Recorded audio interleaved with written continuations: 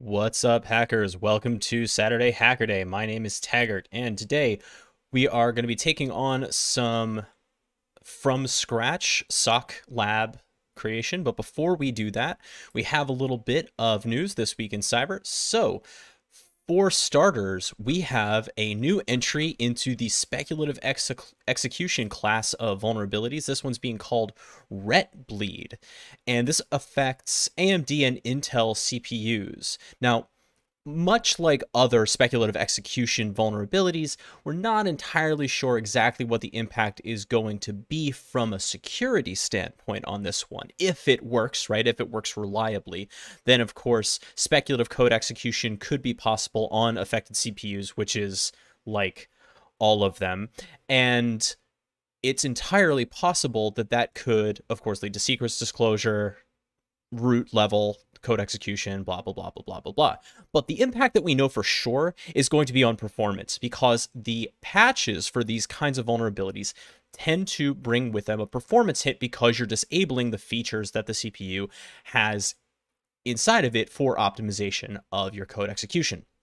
And so the reports I read are talking a little bit about something on the order of 12 to 15% of a performance impact from these patches being applied. So the question you're going to have to ask yourself is, does this matter to me? What kind of performance impact am I willing to absorb to mitigate this threat? How real is this threat? And I think we have more to learn about this particular kind of vulnerability.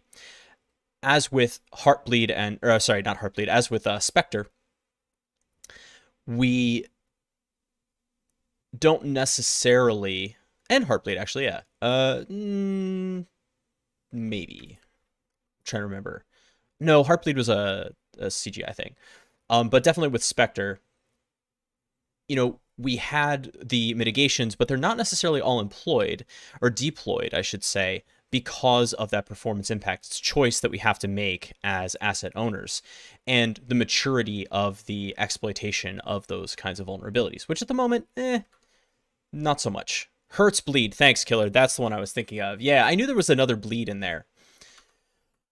All right, moving on. This one kind of slipped under the radar, at least for me, and the patch actually for this came out in June, but the write-up from the Zero Day Initiative was just released, and this one is pretty cool.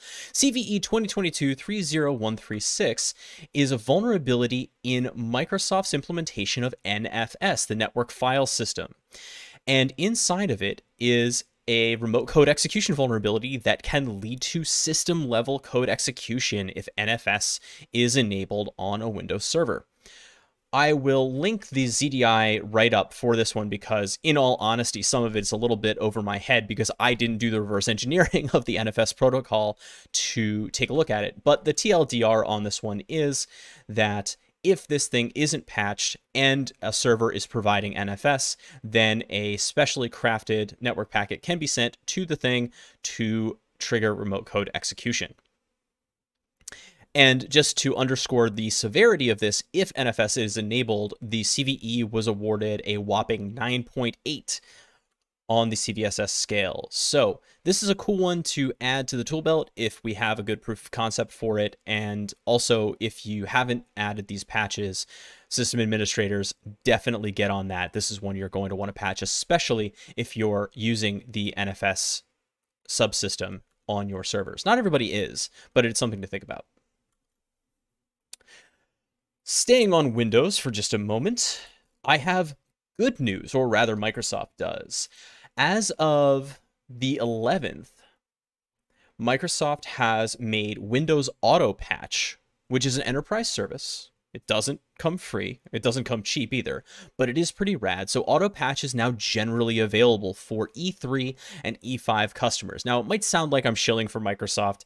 I promise that's not the case. I certainly don't get any kickbacks from them. In fact, I can't.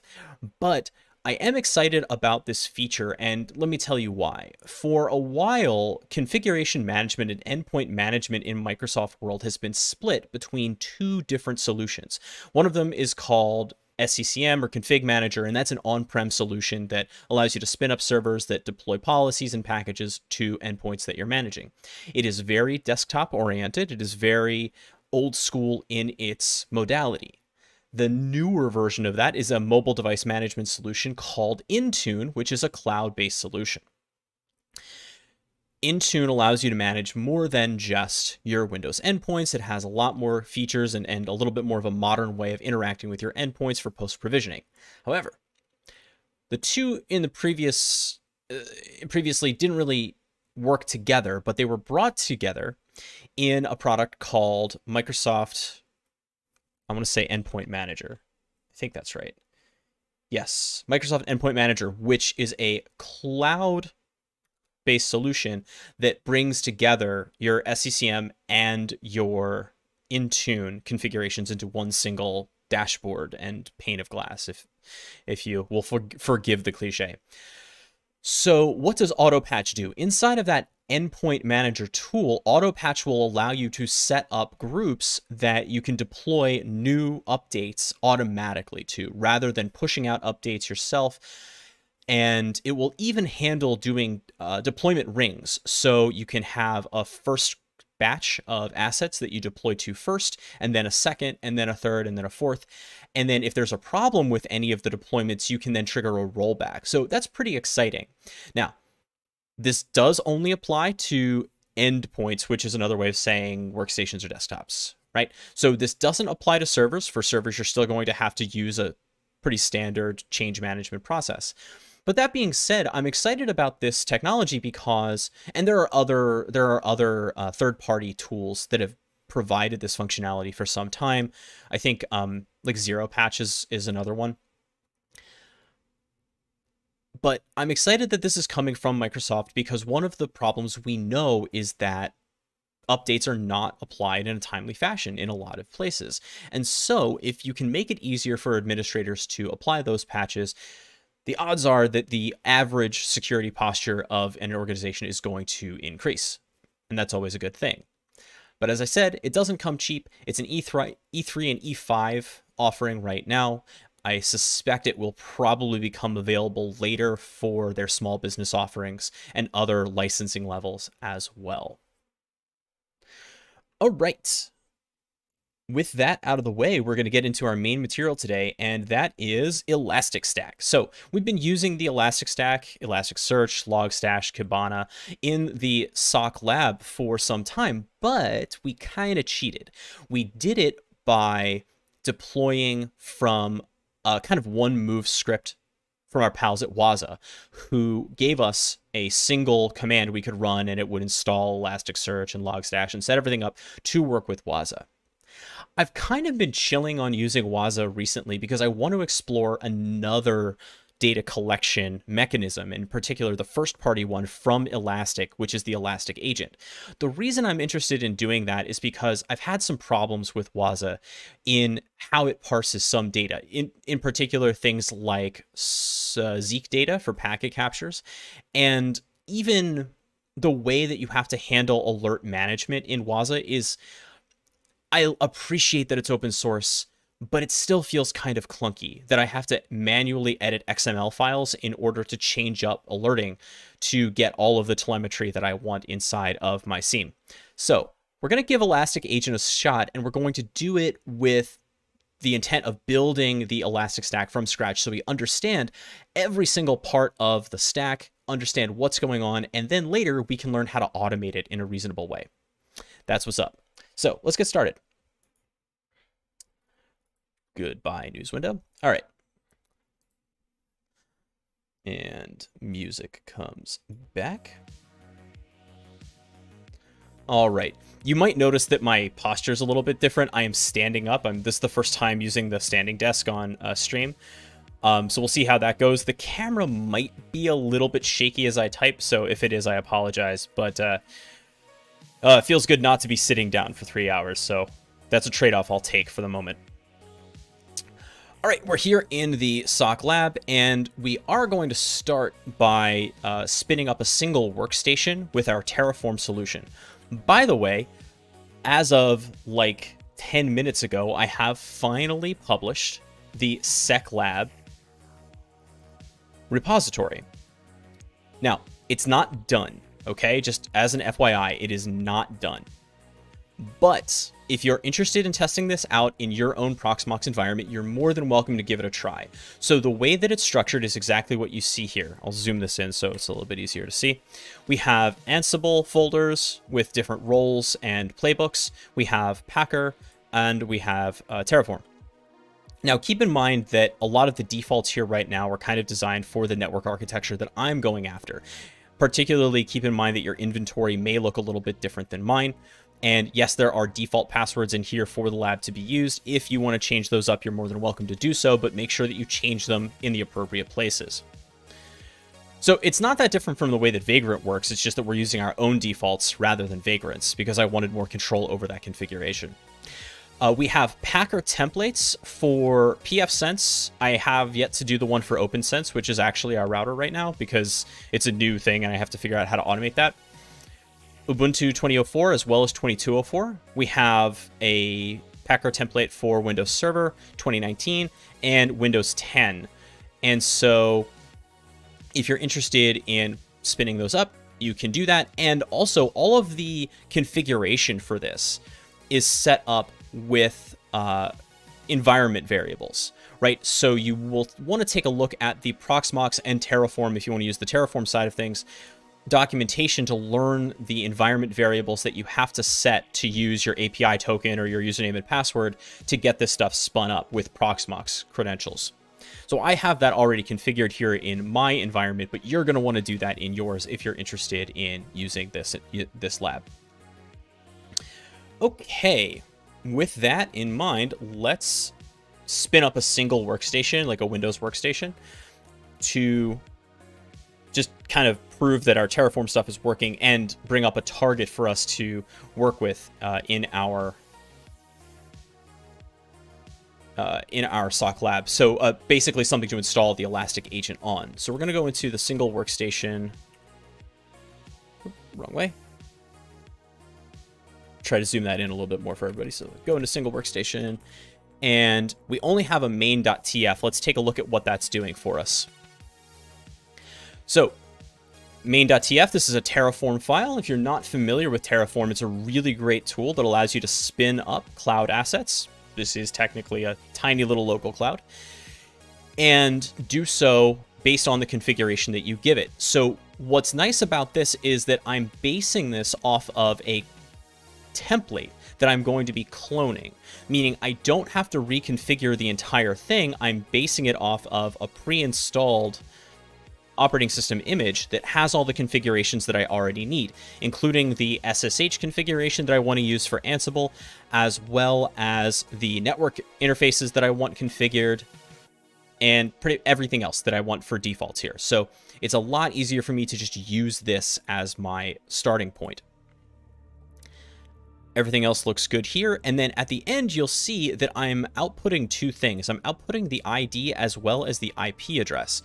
So in our environment, it will be reporting home.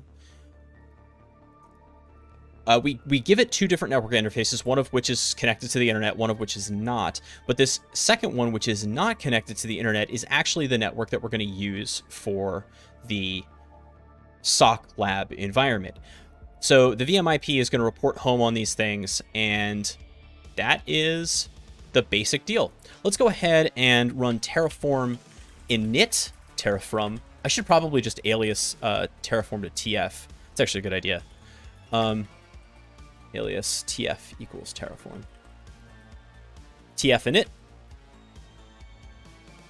And so that initializes the backend, and it goes and gets any of the providers that I need, like Proxmox. It configures Terraform to work the way that I want. I'm then going to run TF plan to guarantee. That's still a little bit small, isn't it? That's better. I'll do TF plan to confirm that everything is working the way that I expect. I got all green boxes. Everything looks good. It didn't error out on trying to authenticate to Proxmox, which it would have if I didn't have my correct environment variables. And then we'll do TF apply, and we'll do auto approve. Up it goes. Let's go check on Starbase to see how it's doing. A new workstation has been created, as you can see. It has all of the configurations that we expected. Let's take a look at the console for it. It's not up right now because it's still getting created, but should be up in just a minute.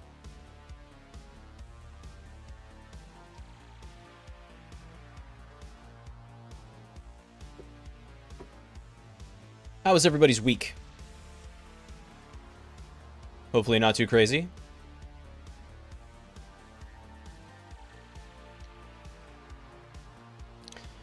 A happy Bastille Day to mes amis français.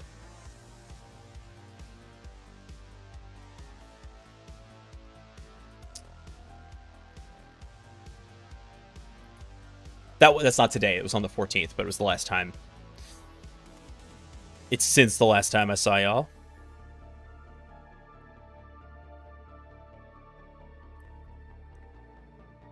All right, so the machine's coming up. And the reason why it is able to phone home with its IP address is because we installed the QEMU agent on this thing.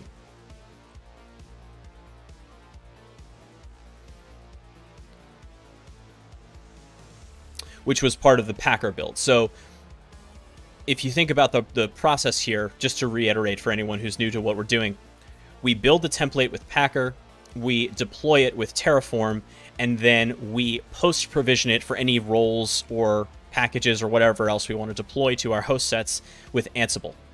That's the plan. Okay, so you can see that the machine is up and it phoned home with an IP address. Now, 192.168.99.11 is the default IP address, but I actually want the rest of the information. So, I mean, it actually doesn't matter for us right now, but we do have this up and running. But just to prove that everything is working as intended, let's go ahead and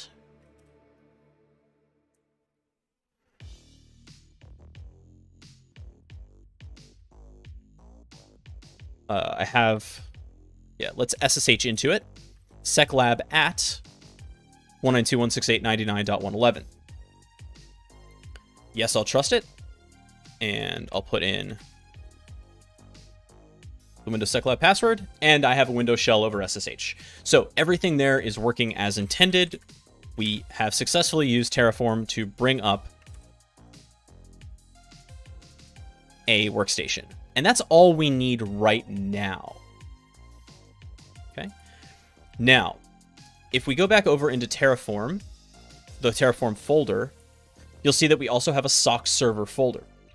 So what I want to do with the sock server folder is build out the sock server. That's it. It's not that complicated. So we're going to go over to that in Terraform. And you can see that I've done it before, but we're going to bring it back up because I wanted to do it live. Because that's always effective, right? Now, the sock server is a little bit more complicated than the single workstation. For one thing, let's full screen this just so it's easier to read. For one thing, this thing is based on a different template. Of course, it is an Ubuntu machine, and I'm basing it on 2004 just because it's easier. It's a known quantity, right? Not everything has updated perfectly to work with 2204 just yet. And in addition to the regular two network interfaces that we know all the lab machines have, I'm giving it a third because this one's going to be for the packet capture when I'm ready to spin that up. It's on the same virtual switch as the isolation lab. That's where we're doing the packet capture, but it is explicitly disabling the hypervisor's firewall. This is in fact a default, but I'm putting it here explicitly to indicate that this is the PCAP network interface. We also have some extra work that we need to do if we want to set a static IP for this thing. And of course, I definitely want to set a static IP for this thing. Why is that? Well, this thing is going to be more or less permanent. Yes, I'm using Terraform to spin it up, but it's going to be permanent in my lab as part of the infrastructure. It's the SOC server, after all, right? It's going to stick around for a while. So I want it to have a static IP, and that's the thing that the agents are going to phone home to. In order to set up that static IP, what do I need to do? Well, I am using the Ubuntu blessed way of setting up the IP configuration. Proxmox, and in fact this provider for Terraform, will tell you that there's another way to do it. It'll tell you that you can configure your network interface and it'll kind of brute force it with the old school Etsy network interfaces file and IF up, IF down. Yes, you can do it that way, but you shouldn't. You really should be using NetPlan to make this happen. And so in order to use NetPlan to make this happen, especially on a server that isn't using Network Manager, right, which is the case, in order to make this happen, we have to change up the file that NetPlan is looking at to do its work. So first thing I do is I'm just doing some housekeeping here of changing the host name to what I want it to be. That's just creature comfort. That doesn't really have any functional difference for me, especially because I'm putting seclab sock into my Jumpbox's Etsy host file, and that's really how I'm doing my host resolution, just because it's easier than maintaining a DNS server. The next part, though, super important. Notice that I am, before I do anything from shell commands, I'm using a file provisioner. And what this does is it uses the SSH connection to upload a local file, this guy right here, and load it into the given destination. Now, keep in mind that this thing does not, Terraform does not have root. It has sudo privileges, and we've configured the seclab on the endpoint to run sudo with no password, but it doesn't have root privileges. So the file destination, I have to drop it to temp first. Then I can use MB commands in the remote exec provisioner to move it into place. So you can see I'm moving the old installer config.yaml to a backup file, leaving it there in case I need it for any reason. Then I'm moving the temp netplan YAML over to Etsy netplan 00 netplan.yaml. And the way that, like in many Linux things, the way this works is that the NetPlan service is going to process these files sequentially based on their file name. So just guaranteeing that this is the first one that it handles. Once that's done, we change the host name live, as we've done with the hosts and hostname files. And then we run, this is kind of a nice 1-2 punch, and you have to do it this way. So sudo netplan apply will change the IP address of the machine. And the problem with that is that it's going to break the SSH connection that, that Terraform has to the host. So to prevent that from killing your build, you at the same time have to add back the IP address that it previously had from DHCP. And so that's why we're doing this and sudo IP adder add, and then the dev ENS18. This is just the first network interface. That's this guy right here. And we're setting it to self.default IPv4 address, which Terraform knows by now and can use as a variable. So it's a little bit funky, but when we build this up, basically the SOC server is going to have 2 infrastructure IP addresses, but when we reboot the machine, it will lose that extra IP address, and no harm, no foul. But it's just a way of maintaining that connection for Terraform while we're setting the static IP address. And then we're just running IPAS to confirm that that has configured correctly. And then we're using the VM IP as our output. Let's do it. So we're going to do Terraform, or TF. Wow, cannot type at all. TF apply, auto approve. And up it comes.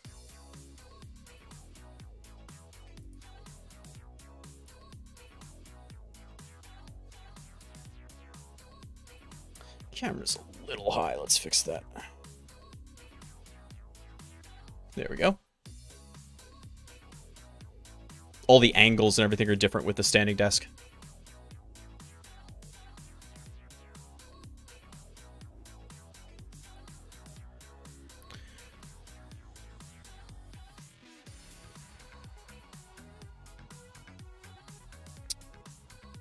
Oh, that's funny. Did I forget to change a hostname somewhere?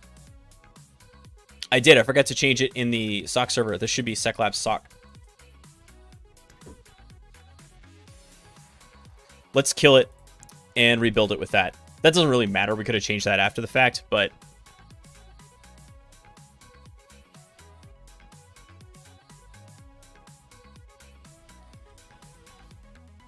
Now, while we're bringing this thing up, what I'm basically going to be doing is I'm going to be following the steps laid out in the Elastic documentation. And they mirror kind of the documentation from this cool book, Threat Hunting with Elastic Stack. that I was reading. And I think the reason for the difference is basically just dates. This thing was published in July 2021, so it's a year old at this point, and I think Elastic has changed up some of the way that it works. Not like a lot, but enough that there are differences. Now, when you go to installing Elasticsearch as a the documentation, Elastic's docs are actually kind of awesome, and they give you a bunch of different options, whether you want to install from the tar or if you want to install from the deb. My personal preference is to install from the deb because that's a little bit easier to automate. But weirdly, when you do that with Kibana, they tell you like not to do that. They don't want you to install from the Debian package. And that largely has to do with updating and things like that. But I don't know. I think we're going to try it anyway, just because it is easier. It does put things in different locations from other documentation, but it's discoverable. So we're going to try the deb first and see how that goes. And in terms of automation, where we would go for that is Ansible, right? And so we can build out a role that defines apt repositories that we add for Elastic, and then installing packages and setting up systemd services and all of that good stuff. That's kind of why I like doing it with the Debian package, because you can get that kind of automation going pretty quickly. The one problem with doing it with Ansible, though, as we'll see, is that there is output on the command line that you definitely need to see. And it's like tricky to get it after the fact, at least as far as I know so far. I may learn something about how to do that. Okay, let's build this again.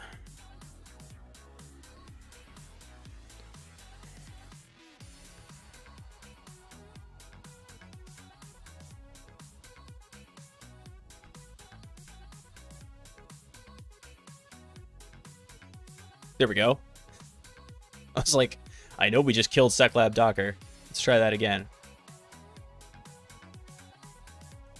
So what's nice about this approach, right, is that you can have this Git repository. I recommend setting it up on a jump box, and that jump box is like the first VM that you set up in your lab, right?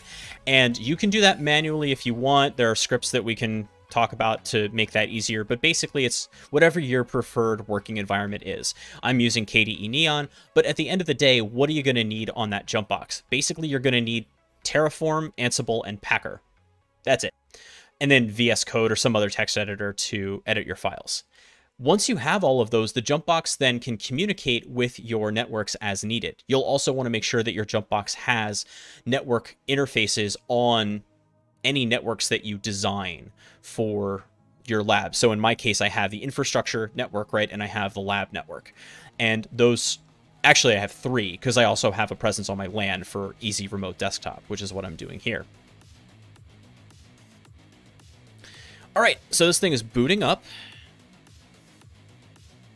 Once it's up, Terraform will handle the hostname management.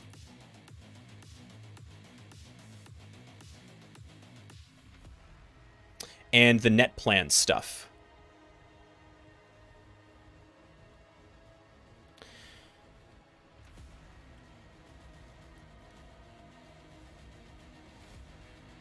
Now you can see that I've already added 192.168.99.2 to my sock, or to my Etsy hosts file. And so I can just SSH into that once it's done.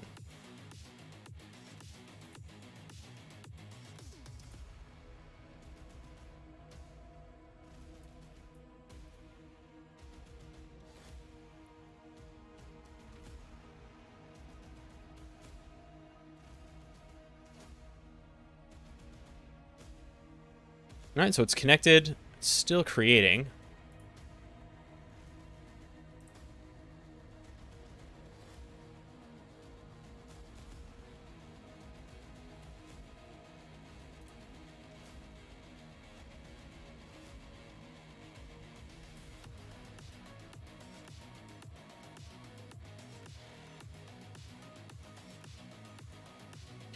Oh, nerds. I think I messed this up. just a little bit by not manually setting the metric for this route.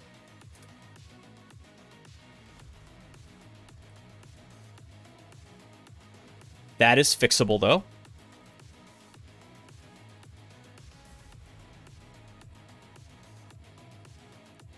So if we SSH seclab at seclab sock, see, I actually can connect to it. If we look at the IP addresses that this thing has,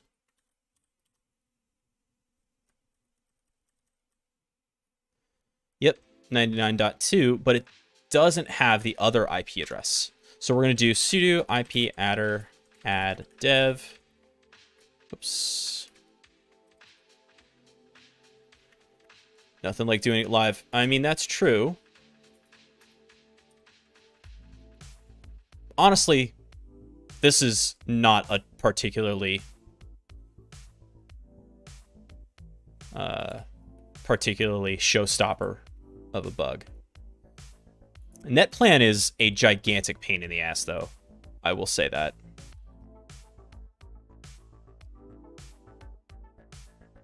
Yeah, so this might have come down, actually. Well, no, it brought it up, and it didn't bring it down, so that's okay. So Terraform did its job, even if it wasn't able to, like, report home that it did. So that's actually fine.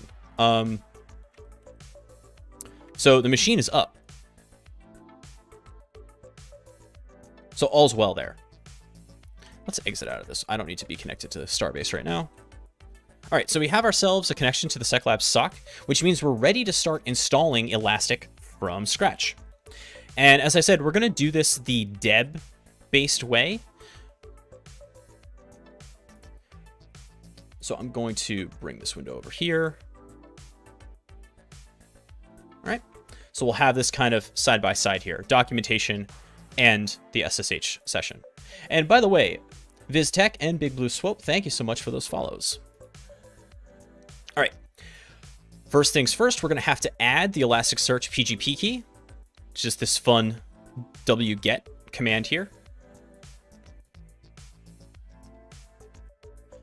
And again, so far, everything that we're doing is something that we can automate with Ansible.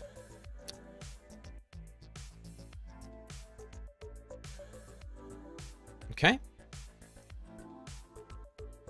App transport HTTPS is already installed, so we don't need to worry about that one. Now we're going to add this to a new source list. So notice what we're doing. Echo deb signed by user share keyrings Elasticsearch keyring GPG, which is what we created up here. We're going to add that to Etsy apt sources.list.d/elastic 8.x.list. So this is basically adding a place for apt to look for updates. All right, looks good. Once that is done, we can do sudo apt update and sudo apt install y Elasticsearch. And this is the part that creates output on the terminal that I would have to capture somehow with Ansible, I believe, for my initial setup.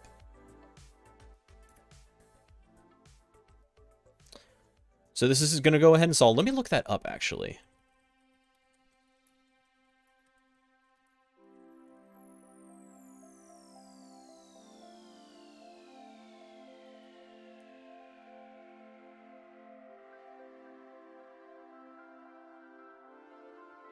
How do we reset the Elastic user password? What if we can set it to something? No, I don't want to do it from there. I want to do it from the command line.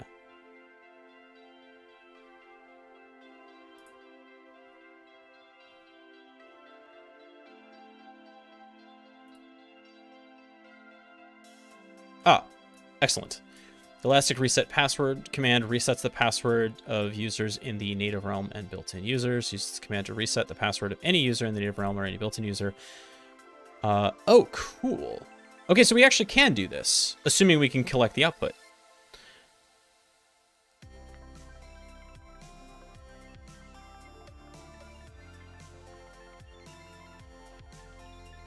we're going to go through this manually and then start thinking about how to build out the role. I'll start the Ansible folder for this in roles. And yes, I did look.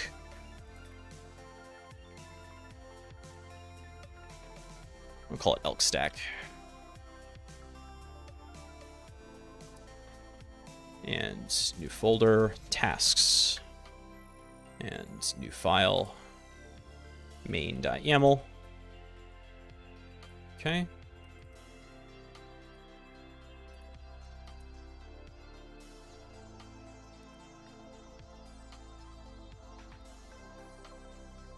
So we know that we need to do add the elastic GPG key. That's kind of step one. And then we'll do name, add elastic repo, name, install Elasticsearch. I'm not filling in everything else right now, but that's kind of like the beginning of our Ansible playbook, right? Just creating the names of the tasks. All right, there it is. You can see that the initial password has been set for the Elastic built-in super user. And we need that thing. It also tells us that it is not yet started, right? So sudo systemctl daemon reload is necessary, but we're actually not ready to do that just yet. And this is something I know for a fact, because I know I want to hit this thing from a remote server. That is not how Elasticsearch is configured by default. It's configured for localhost access only. So to fix that, the first thing I need to do is sudo vim etc elasticsearch.yaml. I promise it's there. Yeah, there it is. And so we're going to go look for server host. Or host.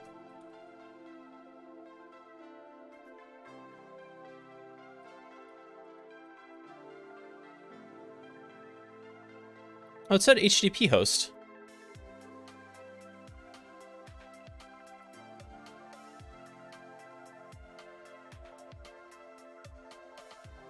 Oh, that is set correctly. Wonderful. If that's true, then we can simply do sudo systemctl daemon reload to add that config. Sudo systemctl enable Elasticsearch.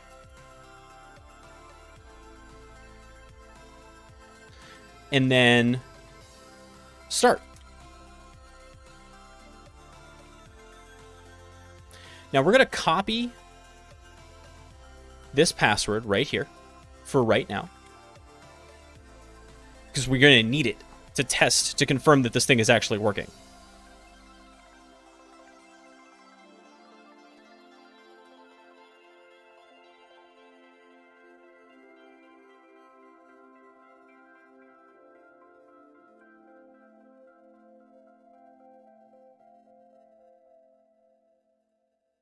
Might take a second.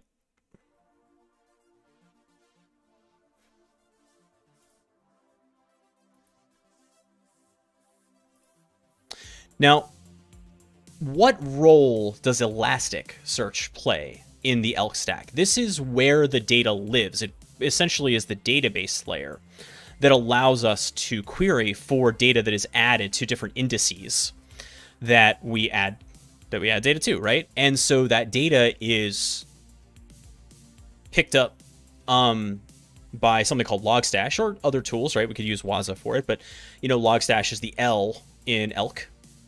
And then Kibana is the front end.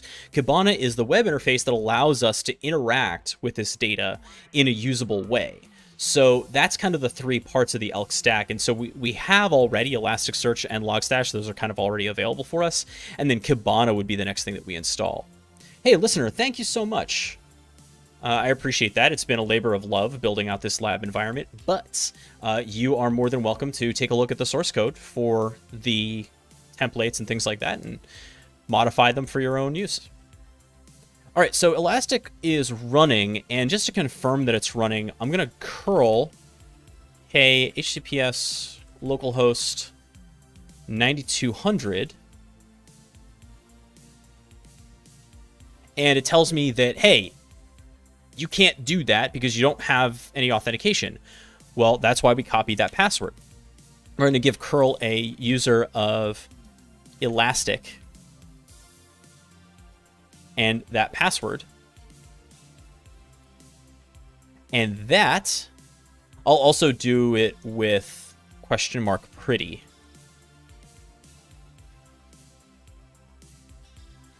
So elastic is up and running. Tagline, you know, for search. All right, fair enough. So that part is easy peasy. Now I want to see if we can actually make that password reset work. So we're going to do sudo user share Elasticsearch bin. That is where, if you install this thing from the Debian package, right, that is where the Elasticsearch stuff is going to live, rather than in the extracted folder that you would get if you downloaded the tarball. That difference is subtle, but it does matter when you're looking for specific tools like Elasticsearch reset password.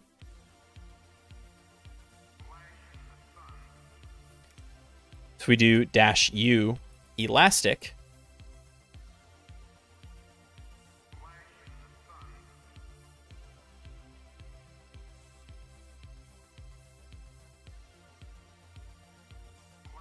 Please confirm that you would like to continue. I'm actually going to Control-C this, or just like no, and pass the -s for silence, so that it doesn't ask me to do yes or no.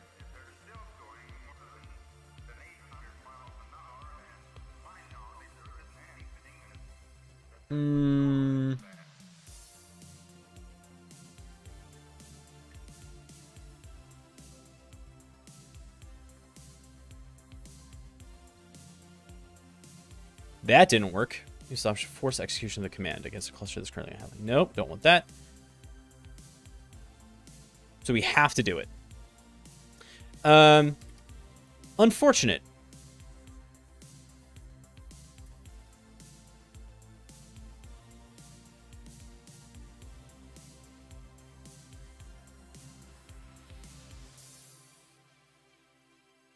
Okay.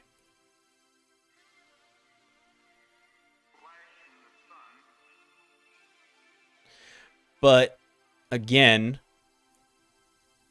we got to see if we can make that happen automatically. Or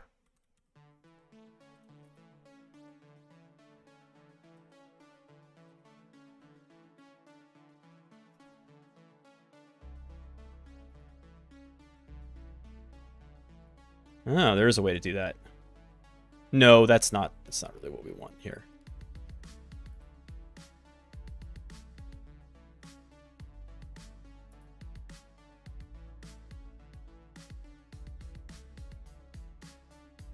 So if we do the Ansible built-in shell module, right?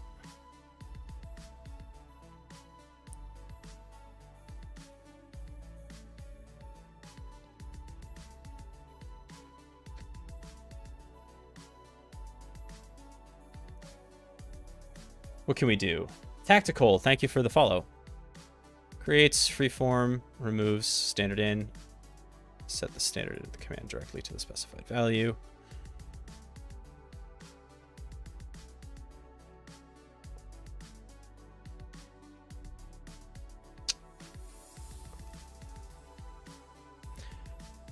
All right, let's, I mean, I don't think this is going to work, but we're going to try it anyway.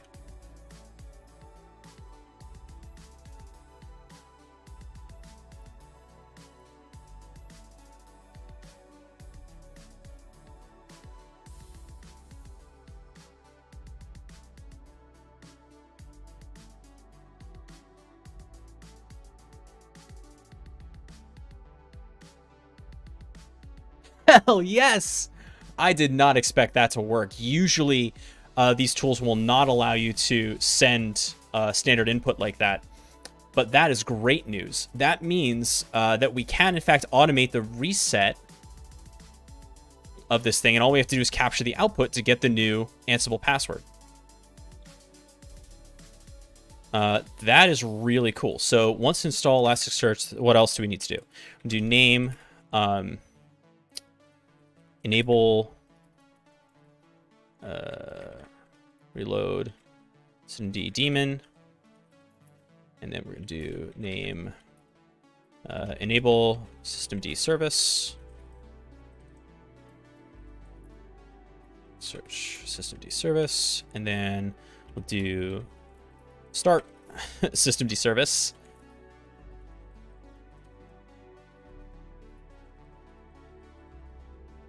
Yeah, okay, and then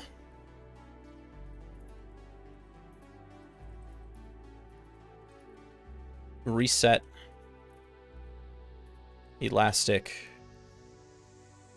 user password. And this one I can fill in a little bit because I'm thinking about it right now. Ansible dot built-in dot shell, and then the command is going to be user share, I think, right?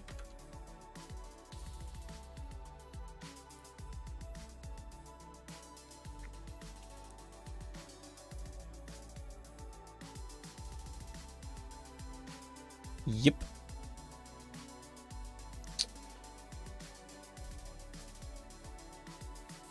User share Elasticsearch bin Elasticsearch reset password elastic. Very good. And then standard in is going to just be y. Literally just the string y. And then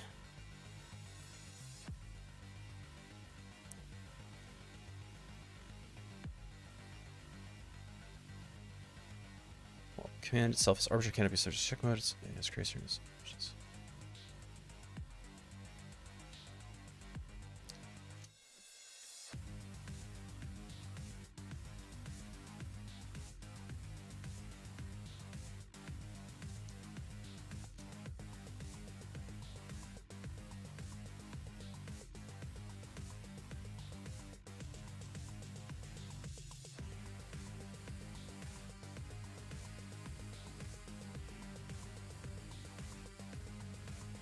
So I'm hoping this is good.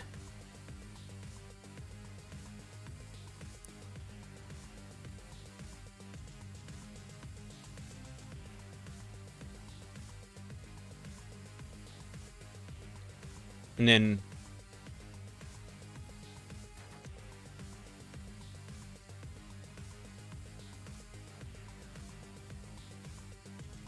we're going to warn no on this, basically.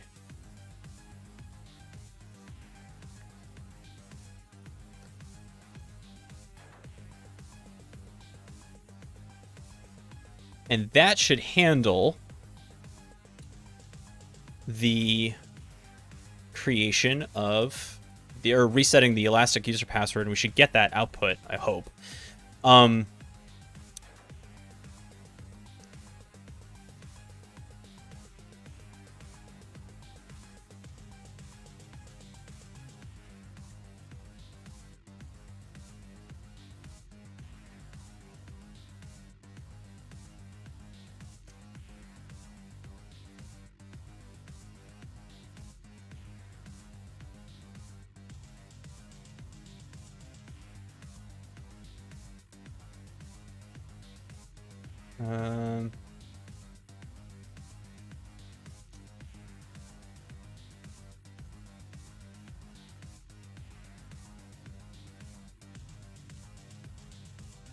Oh, you know what? Okay, so basically what we're going to do is we're going to do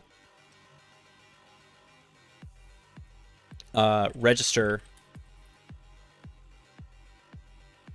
EP. Nope. And then what what we're going to do after that is name, print, new password, Homsa.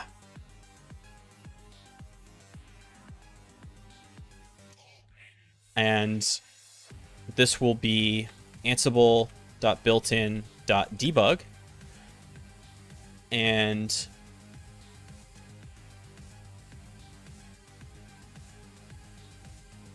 the message is going to be ps dot, or ep, not ps, ep.stdout. I believe, I could be way off base, but I'm pretty sure that's going to help us out here. Once we're ready to do that. But I want to focus more on actually getting Ansible up than the automation of it, which will be added to the SecLab repository once it's done. Okay, so we have Elasticsearch working.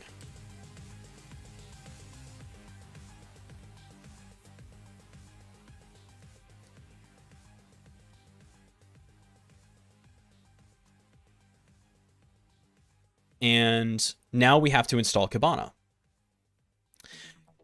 Installing Kibana is a much easier situation as a second step here, because we've already installed the Elasticsearch source, right? So all we have to do now is sudo apt install y Kibana.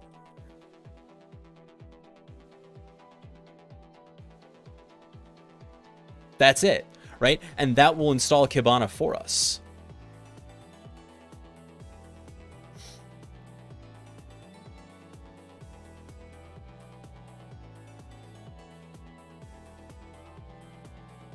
Now, once it's installed, we're going to have to create an enrollment token from Elasticsearch. But luckily, we have the Elasticsearch create enrollment token for the Kibana service, like, ready to go here.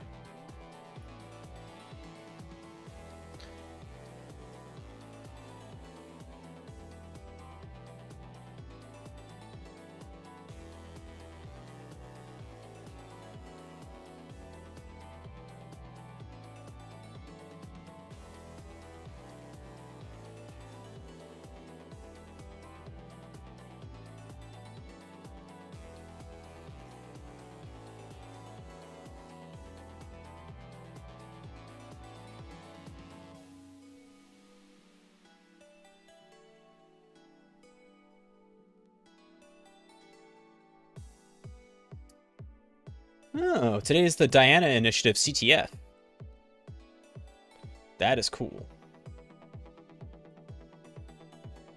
I don't really have time for CTFs anymore. I've essentially dropped myself into my own CTFs in the lab and other research that I'm doing. I used to really love doing CTFs though. All right, so you can see that Kibana has been installed. Now what we're going to do is we're going to sudo user share Elasticsearch bin Elasticsearch create enrollment token s Kibana. Cult of Korgos. HTTP also has a big one CTF going on. Oh, do they really? That's interesting. All right. See this right here? That's our enrollment token, and that matters because we are going to be going to... Oh, we have to enable systemd. Let's actually confirm that Kibana has everything that we need set up. So let's sudo vim etc Kibana. Let's ls etc Kibana. Okay. Sudo vim etc Kibana, kibana.yaml. I want to make sure that this thing is configured to run. Yeah, server.host. That ain't right. We're going to change server.host from localhost. This is the one that we need to change to quad zeros for now, or we could send it to like 192.168.99.2 if we wanted to, which might actually be a smarter move. Okay. With that done, sudo systemctl Daemon reload. Sudo systemctl enable Kibana and start Kibana. Enable, come on. Start Kibana.service. Okay, and then let's just confirm that that thing is up and running. Oh yeah. All right. Having done so, we should be able to go to seclab sock port 5601. I think it's actually HTTP, not HTTPS. Or, you know, not. If we try to do 192.168.99.2. Connection refused. Oh, there it is. It just took a second for it to come up. I want to make sure I can do it with the hostname, though. Oh, yeah. In this case, it was just impatience. Okay, let's get that enrollment token. Configure Elastic. Now we have to run the Kibana verification code. This is kind of cool. So we're going to do sudo user share Kibana now, rather than Elasticsearch, bin Kibana verification code. And that gives us the code that we have to enter here. So that's going to be 995495. What is happening? What?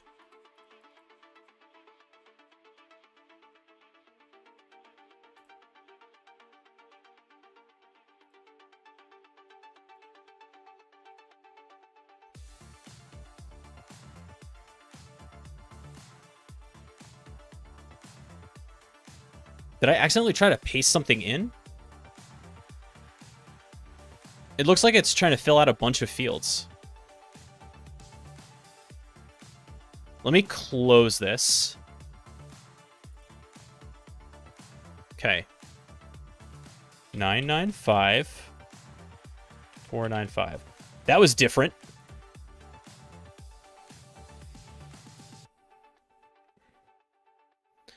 Saving settings, starting Elastic, completing setup. So, you know, I have been like really resistant to doing a manual setup of Elk for a long time. It ain't about much, honestly. It's not that tough. Let's log in with the Elastic user. Well, let me go grab that reset password that we got here. I think it's that one right there. So we're going to log in with the Elastic and pop that right in. Oh, no.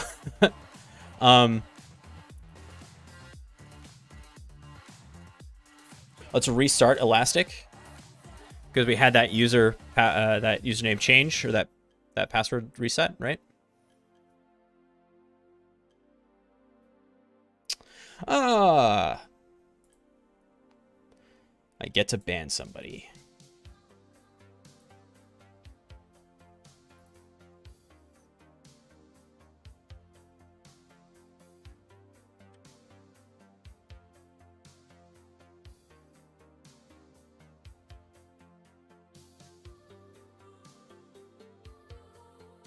All right, let's try that again.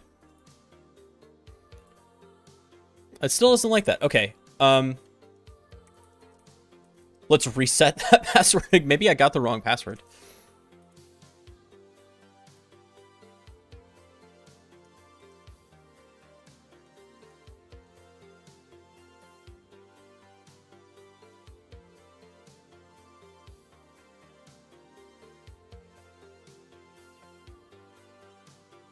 Okay. Okay, I just got the wrong password. Lovely, and you don't have to reset the service. That's great news. Okay. Just brute force the password. Okay, I'm gonna it wants us to go right to add integrations, and we do want to do that quickly, but not just yet. I want to explore on my own. And the first thing I need to do, oh my god, is turn on dark mode. To do that, we're going to go to Stack Management, Advanced Settings,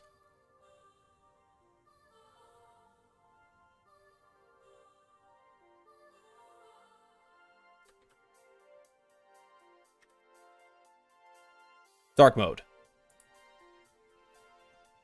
I know, Korgos, I know. Luckily, they do make it easy to enable that. Whew. I actually wonder, is that a setting in,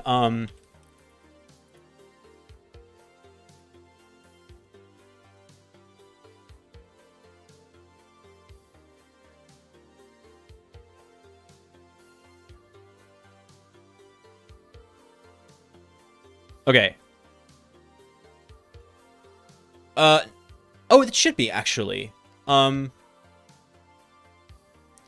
This is something you could set from the config file, right? The theme, set the theme to dark mode if I wanted to.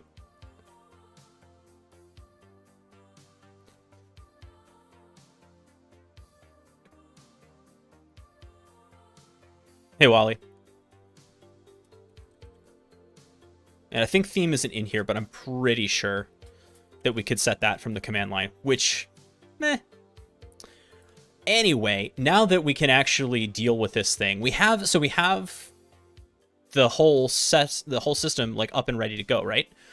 That's pretty cool. Now we haven't created any indices or anything, and that's kind of because I want to do this the right way, right? So I'm kind of go through Elastic's kind of blessed path to make this happen. So the first thing I want to do is I want to set up, it says add integrations, right? So I'm going to click on add integrations, and it has all of these different integrations that are ready to go for it. That's kind of cool. But as you'll find out, a lot of them under the hood are going to rely on the Elastic agent being set up in the first place. So in fact, if I search for like sysmon, I'm pretty sure. No? Is it like Windows event logs? Yeah, there it is. That.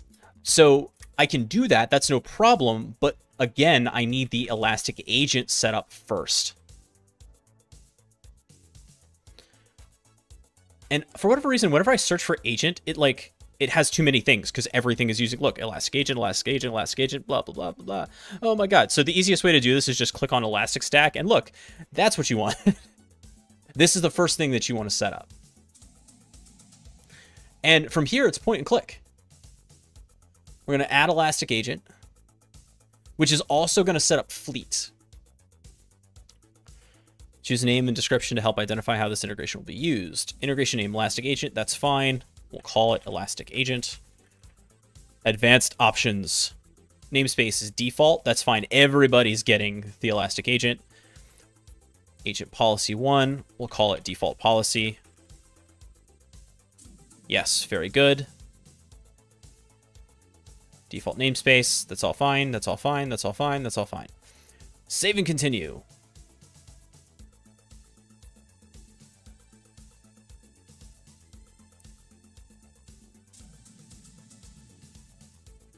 So is this similar to a C2 but without the command and control? Kind of. Yeah, it's it is,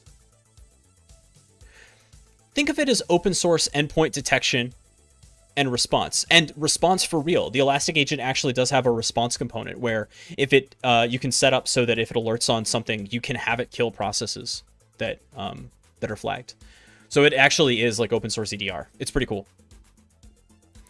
All right, we're going to add Elastic agent to your hosts. That's the next thing it wants us to do. In order to do that, I love the way that it walks through this thing. Oh, Wally, I'm so sorry. I missed your hello. I'm doing well. Thank you so much for asking. How are you?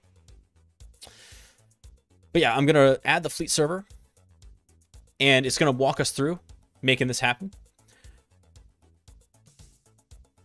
For more information, see the Fleet and Elastic Agent guide. I will.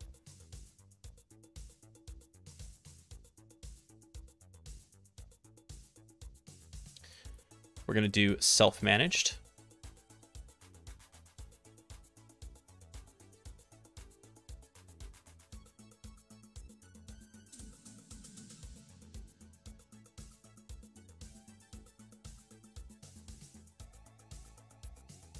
But we have to install the fleet server in the first place.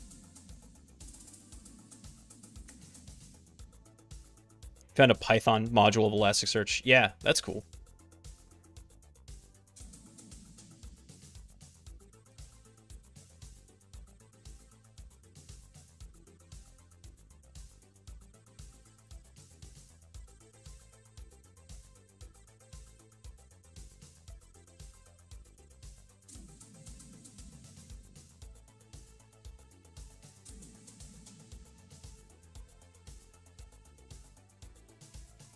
Okay, now we're just in the same place twice. Self-managed.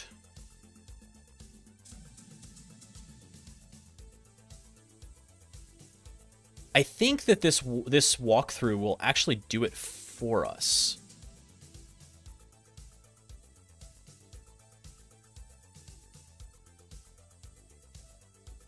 Or not. Let's actually go. Let's exit out of this. And go to fleet here first. Okay, so here we say get started with fleet server. So we're going to do this. It was actually the same UI, right? It was the same view. We're just looking at it here instead of it was part of the Elastic agent. So we're going to change up the fleet server host. It's going to be 10.1.99.2. That is because that is the IP address we gave the server, the SOC server, on the isolation lab. And so that is the subnet that I want to use inside the lab for everything to communicate. So 10.1.99.2 port.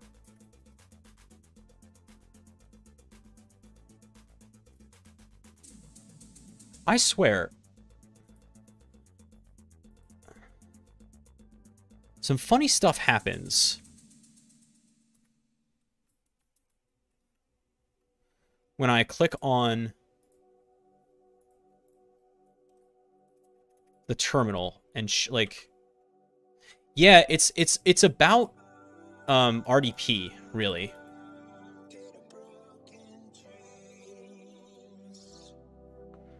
Hold on. Let me just disconnect from this and reconnect with it.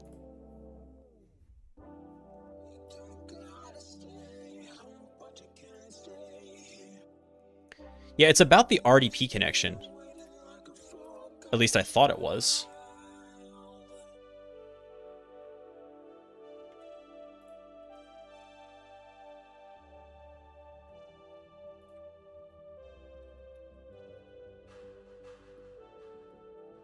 Okay.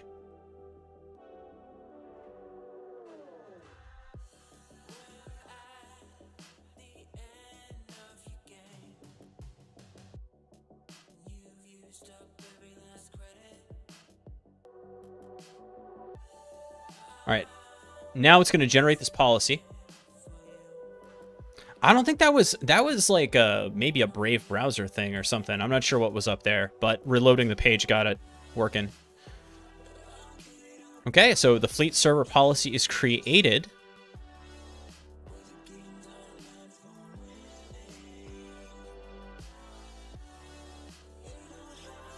Now, this part, it says we recommend using the installers over system packages because they provide the ability to upgrade your agent with fleet.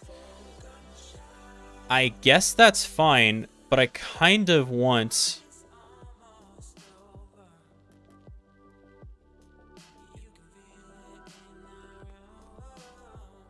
Install fleet server to a centralized host. So fleet server agent on a centralized host so that other hosts you wish to monitor can connect to it.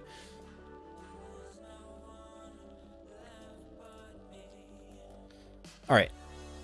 I will follow their... So they're using the Elastic agent here, right? And then they're setting up the fleet server. So this is already set up.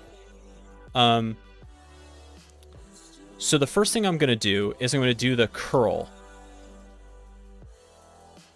I'm going to do this line by line for a reason. Because the way this thing copy pastas, it doesn't really work with the new lines here. So if I do the curl command first, I'll go get the agent.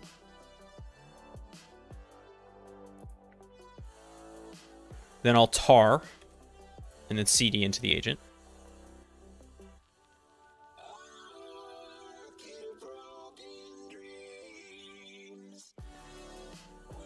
Okay.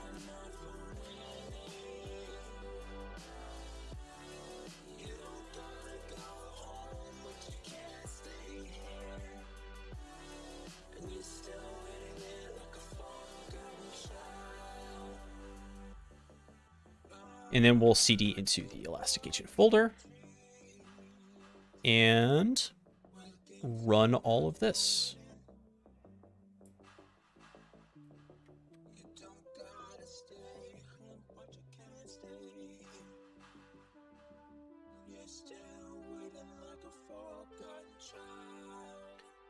The Elastic Agent will be installed at opt Elastic Agent and will run as a service. Do you want to continue? Yes, I do.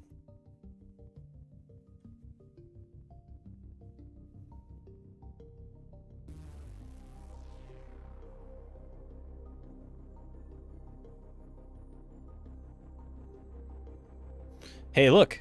It looks like the same kind of data you would get from Logmeets. Elastic Agent has been successfully installed. Wunderbar.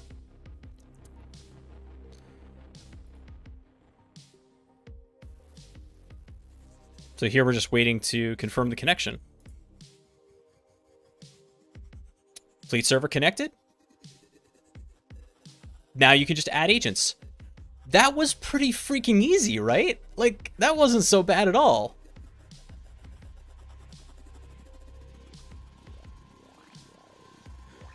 So we're going to enroll this thing in a fleet. And let's go to the default policy. We're going to enroll a new agent. And it's Windows. In order to make this happen, I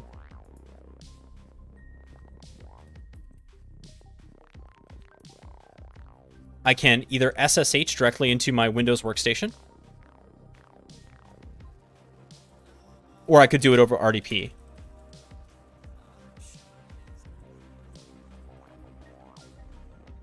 But since I have SSH... Hey, Hate Handles, thank you so much for the raid, friend. Really appreciate that. How was your stream?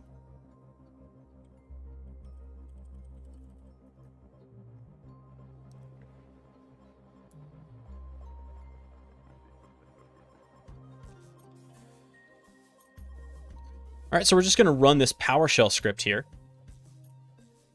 Good, got stuck on what I swear is a DC sync attack. Boy. You and me both, buddy.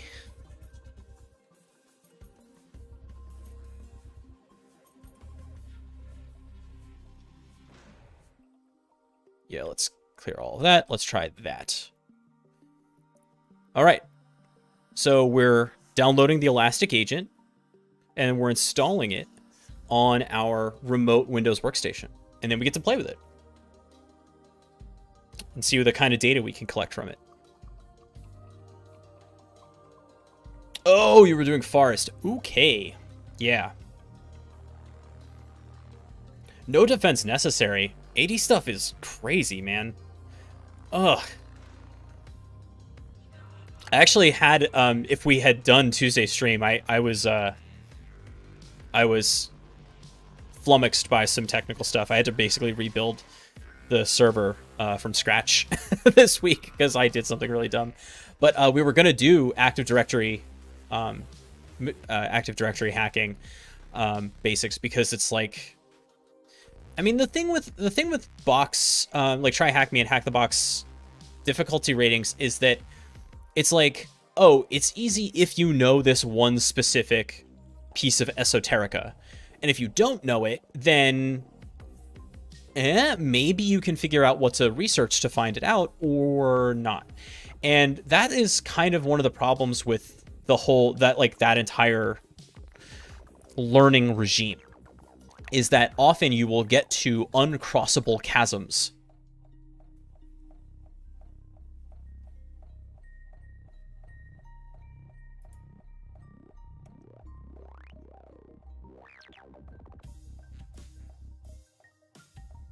Okay, we're going to install the Elastic Agent. So, Killer, to be fair, like... Ooh, enroll failed. Failed to execute.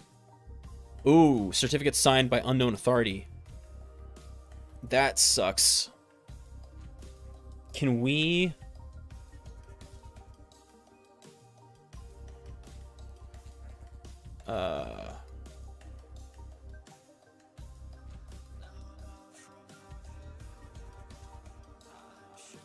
Can we ignore the HTTPS? Yeah, let's see. Elastic Agent install. And then insecure. Please.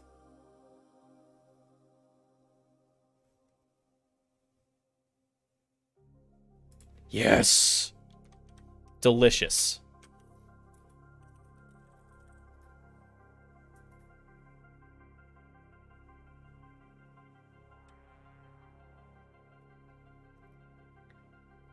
Mwah.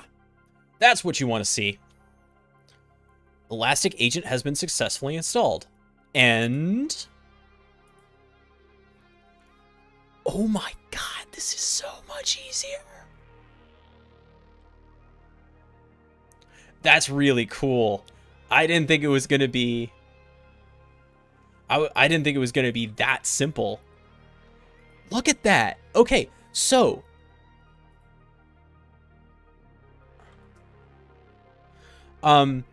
now let's take advantage of the extra data. So we've got the lab installed, right?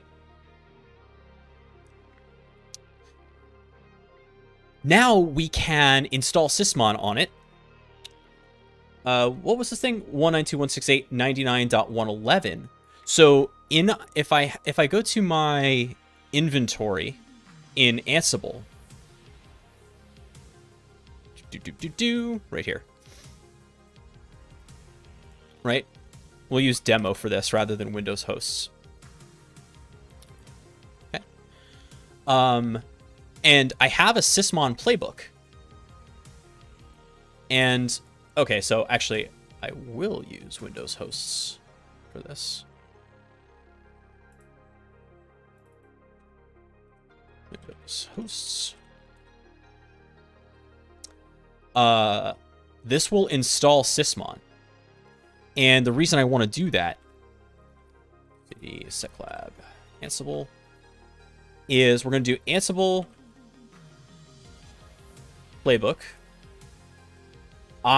inventory.yaml. That allows me to set up a local inventory file so I don't have to worry about like the global one. And then I'm going to give it the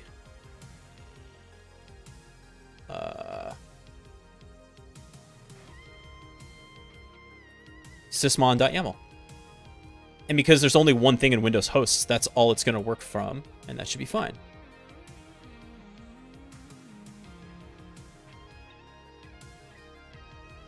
Oh, sudo apt install ssh pass. I knew it was going to do that, and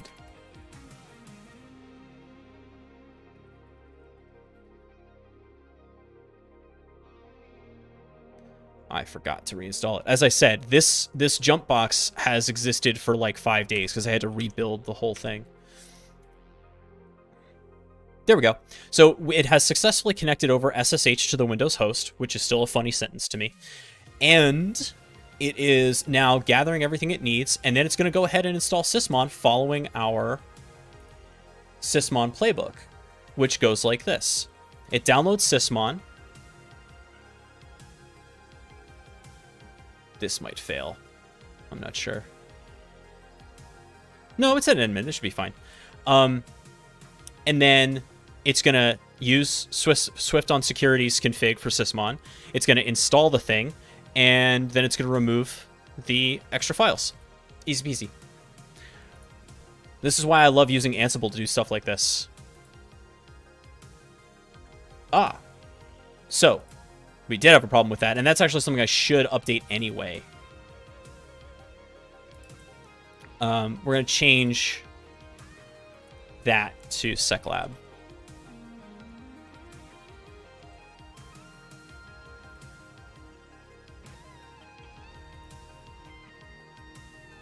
Yeah, let's try that again. Meanwhile, let's go back over to our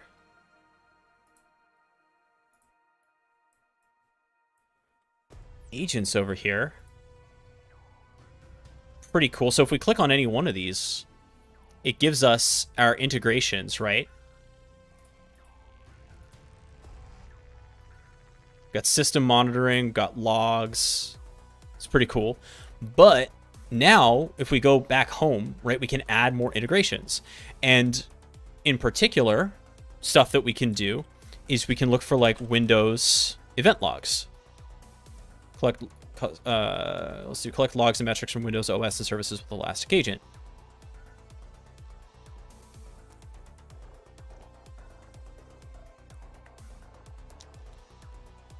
So this is going to do security application system logs. I've been moved to the system package.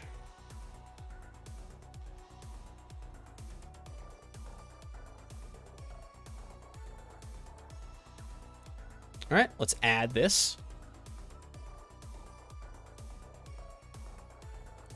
And we're going to add this to existing hosts by choosing our default policy. Save and continue.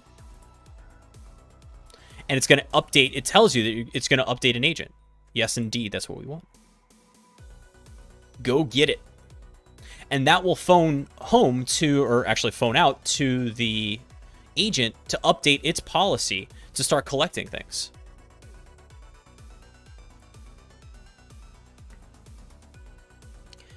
You can see that Sysmon has been installed. So now I can do custom. Let's do the Windows custom Windows events.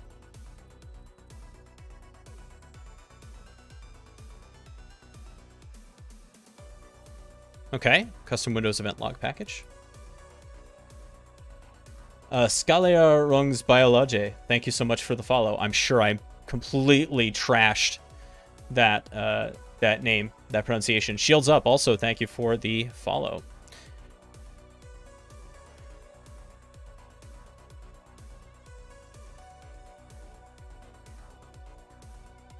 Now, I want to actually confirm that this is... Whoa. I want to confirm this is actually where I want to go with this.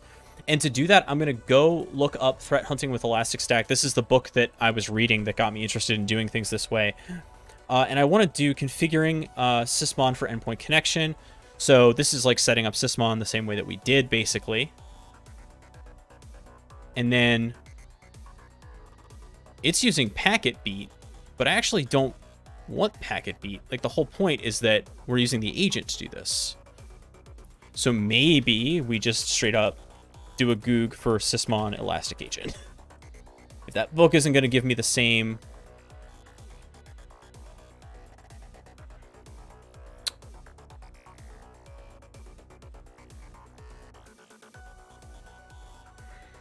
Let's see what's up. What do you got for me, Unicorn Sec?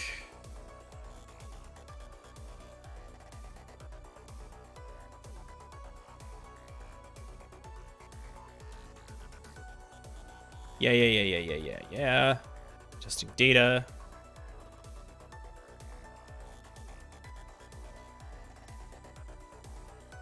Where is that book available? That book, Threat Hunting with Elastic Stack, is available from Packet Publishing.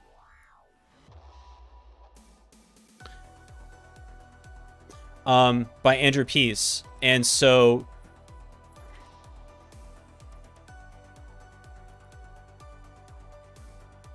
it has some really good information in there. It's a good starting point.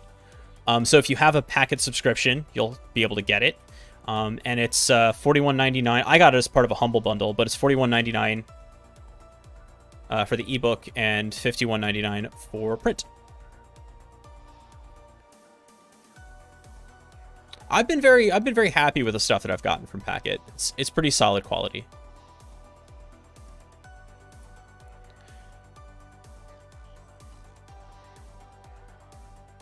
Okay, well, let's see what we're getting right now.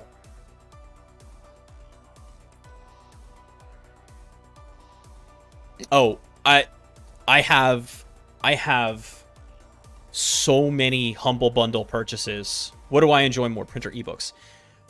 So I tend to, for this stuff, I tend to enjoy ebooks more. Enjoy is not really the right word. I just, like, I utilize it better because I do a lot of my reading on an iPad, and that's like all I do with the iPad, except I guess now test iOS apps. But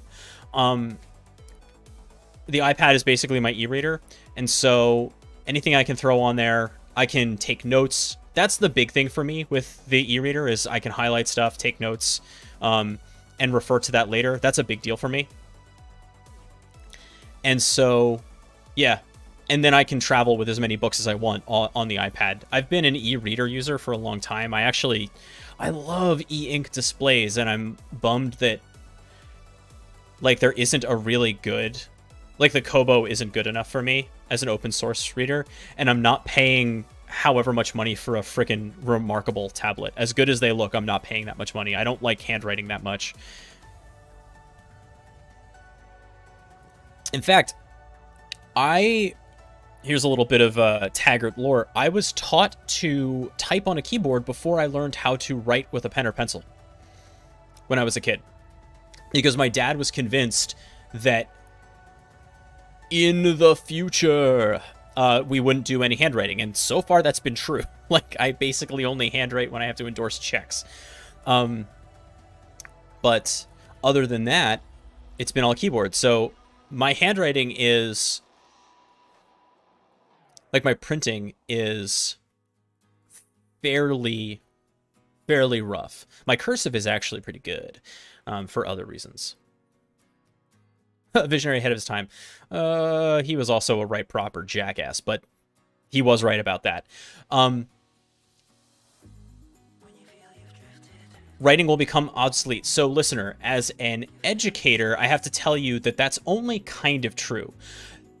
There will never be, I don't think, a future where the mechanics of shaping letters with your hands without typing on the keys won't exist in some way, shape, or form, even if it's like through programmable matter or like holographic interfaces or whatever. But I don't ever see a future where children are not producing art of one form or another. They're writing letters on pieces of medium of some kind, and that it's getting displayed on walls. That's just like a core part of the human experience, and I do not see that going away. And in fact, we don't want it to. Honestly, if you think about the kind of stuff that is permanent and the stuff that people care about long term, it is really still so physical, right? If you think about the stuff that gets stored by your mom in a trunk, it's not flash drives. it's you know, pieces of paper. It's material. And you know, I think a lot about material culture because my wife is an archaeologist, and so we have a lot of conversations about what survives long term. And you know, I think it's interesting that we have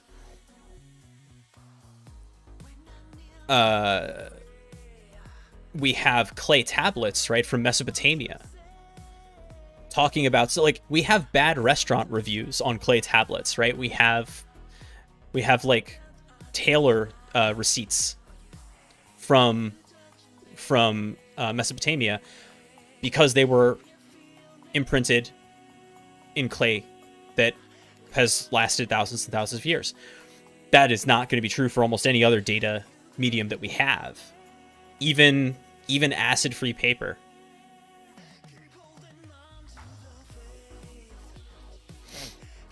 Yeah, there are a bunch of them. The stuff you can find in cuneiform is pretty cool. But yeah, let's see what we have going on in our agents now. Let's go to Discover. Look at this. Getting all sorts of data back. Okay. If we go to fleet, I wonder if there's an easier way to do this. Let's go to fleet. And let's look at what's going on with our agent here. All right, so there's our Windows integration. Collect events from the following Windows event log channels. Ah, change defaults. So PowerShell. Oh, snap! It does sysmon out of the box. Well, that is not so bad. So all you had to do was install the Windows integration and you're done for getting sysmon data.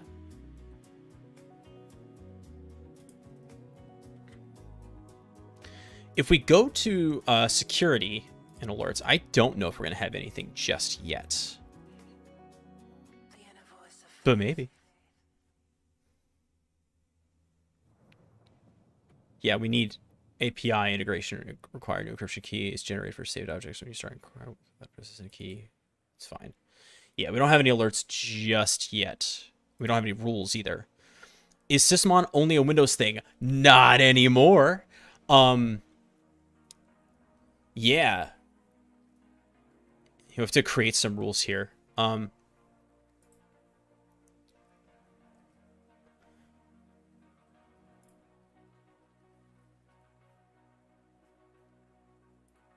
to manage rules. What do we get? Yeah, we have to add some rules, I think. But let's go to detection and response. I love this, where we can actually create cases. Now let's go up to, let's go to Discover, right? Which is like the raw SIM or SIEM. Will I be doing any threat emulation? Maybe. I actually have a toy that I want to play with. So we'll see if I can get that going. I've been doing some research into Chrome extensions. And I was doing this on Wednesday. And let me show you. You can check this out. I'm going to do a full write-up on this, but this is the repo for the thing. It's called Crux. And basically what it is, it's two components. It's a listening server just for ease of use. And it is also a Chrome extension. Now, the thing about this kind of follows on with some malware that we saw get a write-up this week from Unit 42 called Chrome Loader. And the way that it's doing its extension loading is exactly what I ended up finding out on my own. That was kind of funny to me.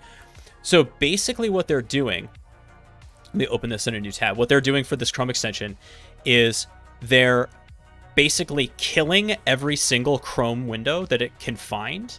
And then it's restarting the Chrome window, right, with this load extension argument, which will load an unpacked extension silently in the background. And then this restore last session to bring back the previous windows. Okay?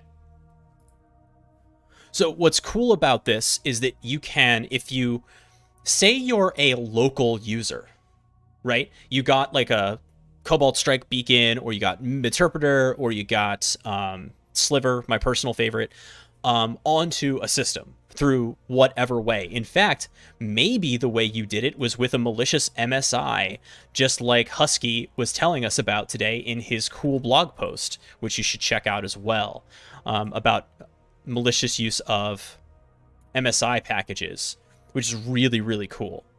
So let's say you deliver this thing, right? Now, it turns out that this can actually pop a system shell for you, but let's say that you got a user context shell, and you didn't have any credentials to the machine, and you know that you have some protections in place that are going to prevent you from, you know, hitting up LSAS and dumping creds that way. You want to do something else, maybe something a little bit stealthier. Well, one of the things that you can do is you can write a Chrome extension that will phone home all sorts of stuff. Chat, would you be okay if we quickly sidetracked to demo this? Because it's pretty cool, but if you're more interested in doing the Elastic stuff, that's fine. We can jump back to that. But if you want to see how this malicious Chrome extension works, I'm happy to demo that for you. Do it. All right. Let me bring that up. So me.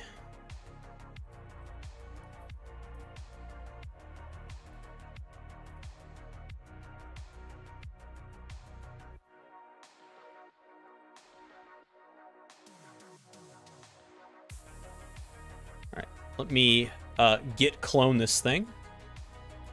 Was working on it on my other machine. Okay, git clone.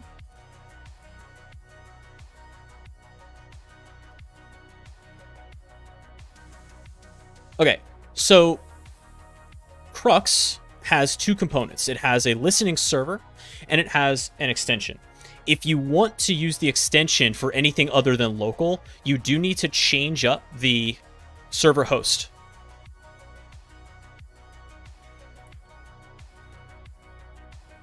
But I'm going to run this on localhost 8000. I'm pretty sure I have Flask installed. I do. Wonderful. Okay. So Flask is the dependency for the server because it's a Python server. And all the server's going to do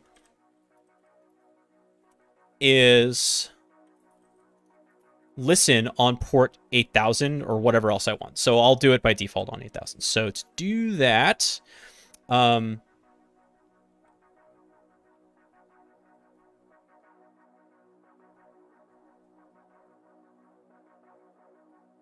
just now realizing.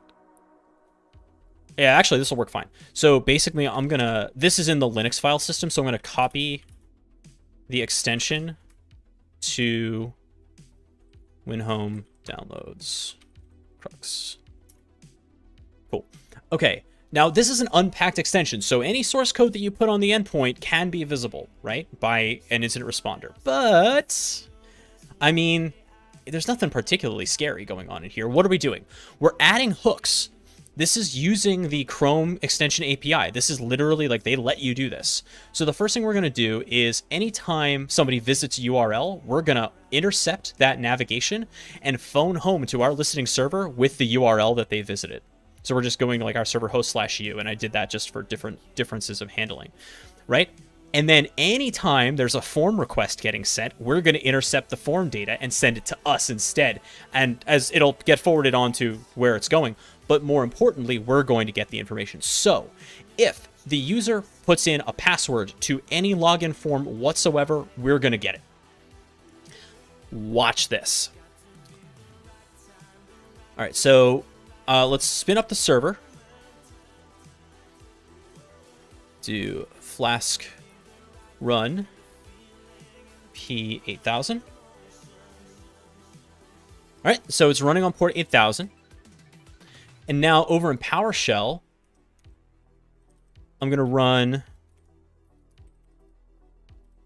I have... actually, you know what? I'm going to run it with Edge, because this works with Edge.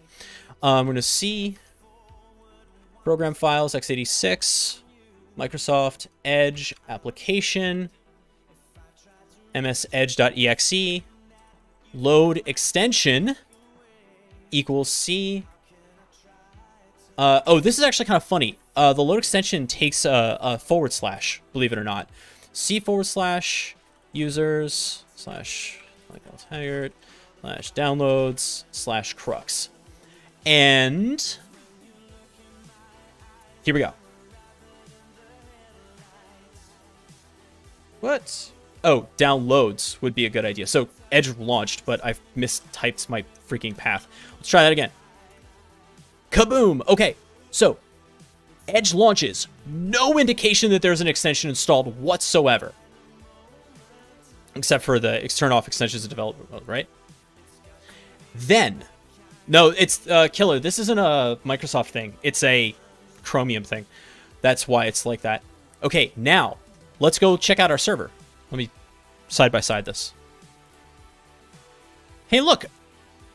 Anytime I visit a URL, I am getting the information sent to me. The navigation happens.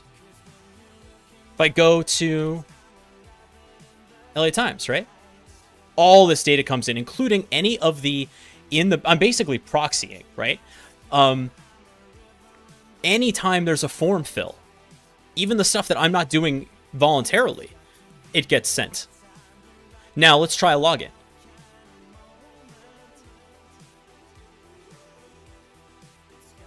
If I hit login, check it out. Okay, it went back. It went by really fast. Look at all the Facebook crap that gets sent to. God, it's so gross. But look. So you could set this to be the default way Edge launches. Absolutely. You could set this to be the way that that it launches, and you can, as Chrome Loader was doing, you can kill every existing browser session. And this works, by the way, with almost every Chromium browser. For whatever reason, Brave does not like it, but other than that, it works fine. Telefonica, thank you for the follow. And MM Talagani. So this is essentially what Chrome Loader was doing. And it's like, here's the thing. Is it as cool as a like no-click RCE? Of course not. And it is not solving the initial foothold problem. This is talking about, like, you have low privileges on a system and you're up against a pretty highly defended environment. How can you extract secrets from users without triggering the kinds of defenses that are going to get you burned and doing the kinds of things that are going to get you burned, like trying to access LSAS or trying to go after volume shadow copies and dumping the registry hives there that have the secrets? And then even then, right, trying to crack those hashes. Why bother when you can just listen in on whatever the user's doing in their browser? That is, I think, a pretty slick way of capturing secrets. And I don't know, I suspect there's been prior work on this, but I haven't seen a whole lot of it. And I also don't know that there are a lot of detections for this. So what's interesting here, unfortunately, you cannot drop an extension to load automatically into browsers, like, forever. At least not on Windows or Mac OS. Basically, you would need to get, if you wanted to set up the browser to load an extension, like, by default, every time the browser was opened without this trick, you would need to host it either on the Chrome Web Store or the Microsoft Store, and they don't let you host malware. So what can't be detected? So the load extension could be detected, right? Using that command line. However, it can be obfuscated, certainly, right? Just like any other shell command. The other thing is you don't have to use the shell command to open it, right? You can just create like a straight up create process and use the argvs to send that information to the create process. So you can do it that way. So my point is, like, the detections are possible. They just don't exist, I think, at scale right now. So it's a really good way to get something injected into injected into an active user session so you can start collecting data from that session.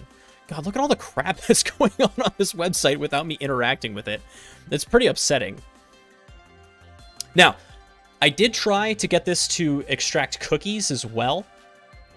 And unfortunately, the cookies that I really want, I'm not able to get at. The cookie headers don't seem to be accessible from the Chrome headers API. There are APIs to intercept, like, send headers and request headers. What I should do, though, is actually add something for authentication. So anytime it's using an authentication bearer token, you can capture that and get that relayed as well.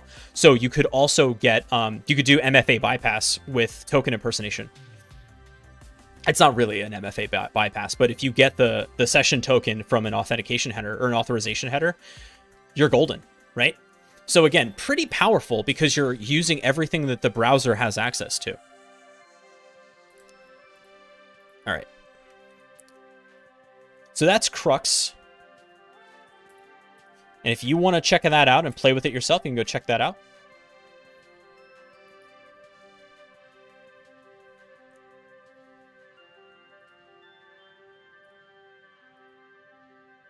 I will probably be doing a more formal write-up of Crux in the not-too-distant future because, yeah, it kind of seems like it's a sort of not super known thing.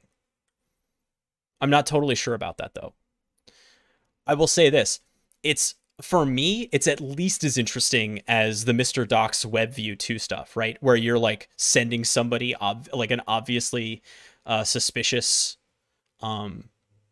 like application for them to run. Yes, that can also intercept stuff, but like you got to get them to run that. All right. I want to see what we have here. So let's go to Discover.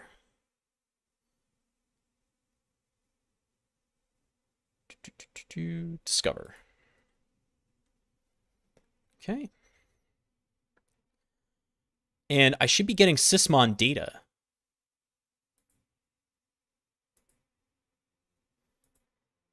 I have logs, metrics, Elastic Cloud.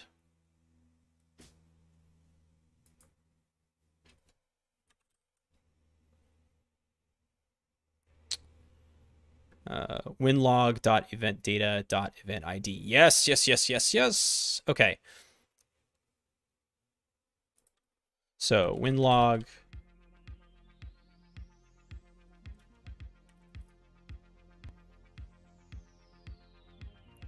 Come on, let's add a filter.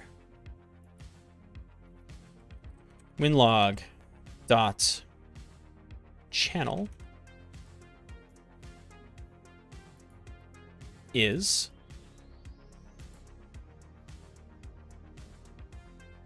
we only see security and system right now. Let's go get the security ones at least and see what that looks like.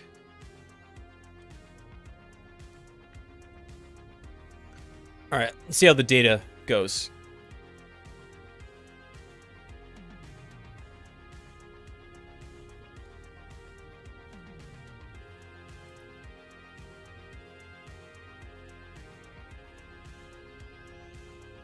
So this is not the full data, it looks like.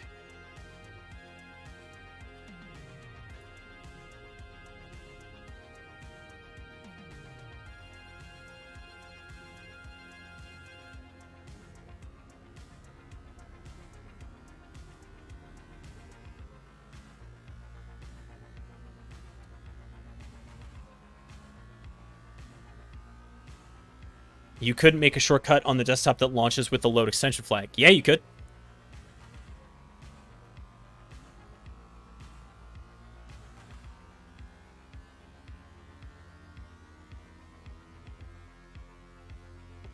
Yeah, you can.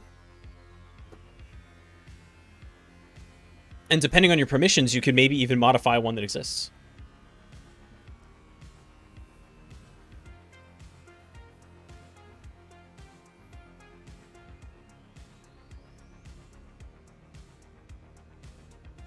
Oh, we do have... Here we go.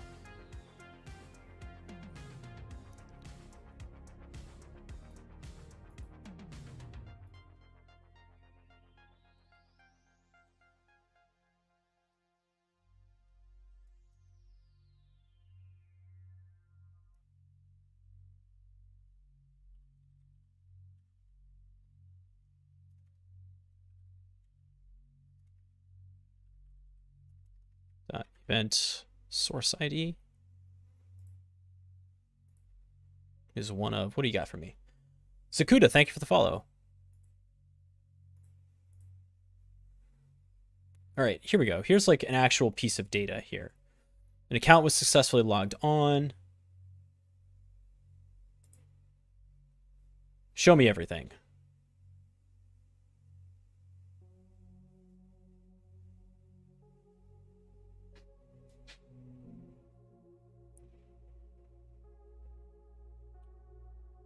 Service.exe provided. This is cool that it's all parsed, but I need the event ID. I live and die by event IDs. Please give it to me. Event.code. Okay, so winlog.event.code is what I want to see. So winlog.event. Or is it just event.code? Yeah, it is. It's just event.code. Let's just look for 4624s.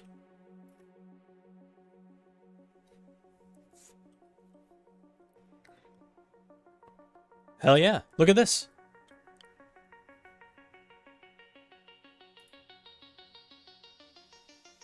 I see. So they've changed the UI for this a little bit. I actually like this a lot better. So there's a popover to see this rather than like expanding in the view.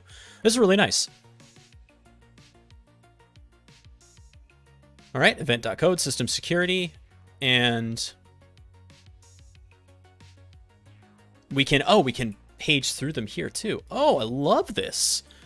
This is so much nicer than we had it.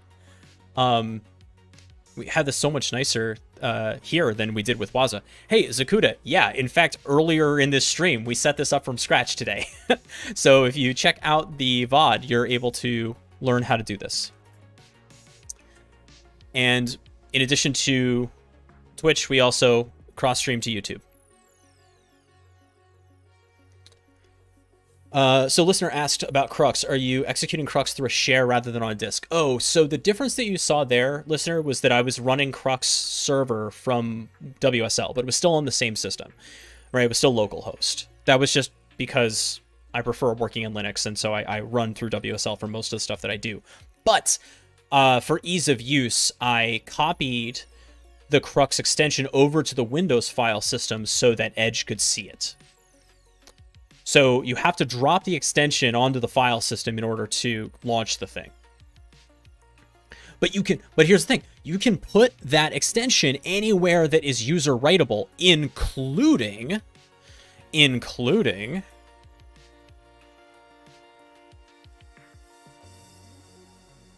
we go to app data and local and go to like Microsoft Edge. There's going to be extension. The default is the default profile, right? And so you could add extensions as a folder and just drop it there. And no one would notice it because that's where extensions are supposed to be. Now, it won't be named the right way. There are going to be indicators, but you can clean that up if you want. You can even get the right extension ID if you want to do that. It's definitely doable. And it's going to allow you to load this thing in and collect data, I think, in a pretty stealthy way. All right, so we're getting the Windows event IDs. We're not getting sysmon data, though, which is a little concerning. Let's go back over to...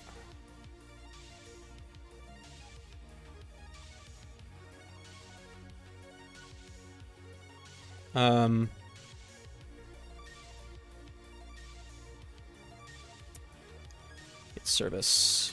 Service. Sysmon 64. It is running. I'm going to restart the service, though. I'm going to restart service. Sysmon 64. And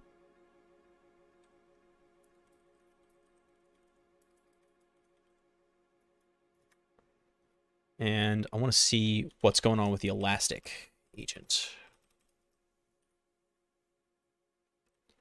Okay, we're going to restart the service.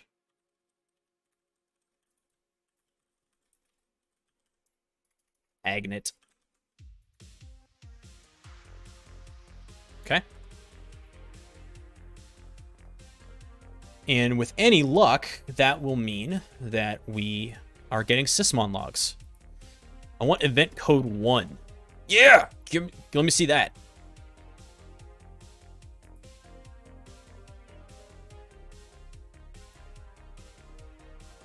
That's what's up.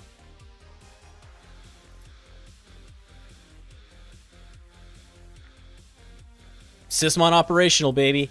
That's what you want. Oh, so good. I gotta tell you, this was a million times easier to set up than Waza. I like Waza too, but this was so much easier to do. And then in terms of detections, what do you want to do with it? I mean, if we go back to our integrations...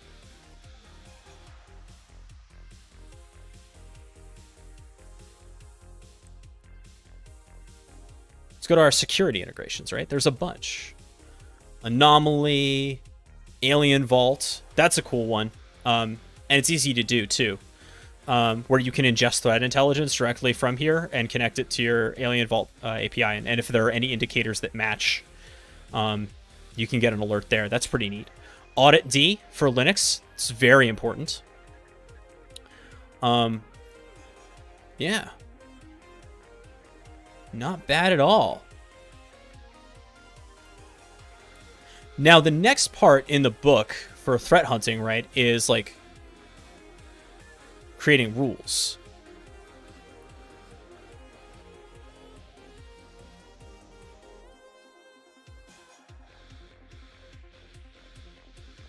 Enabling the detection engine.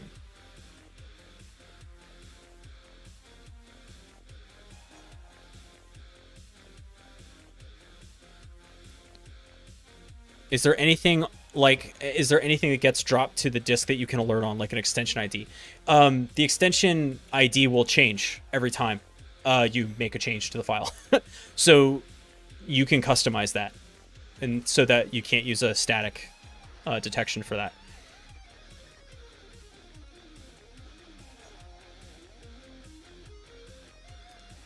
Do I read those books cover to cover? Yes, I do. That might be like my most secret sauce, honestly, for learning stuff, is that I read textbooks like they're novels.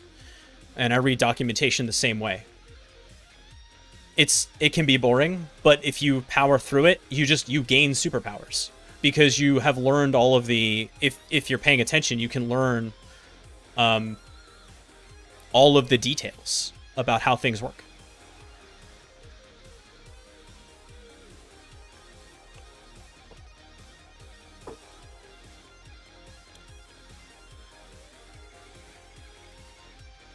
Uzi, thank you for the follow.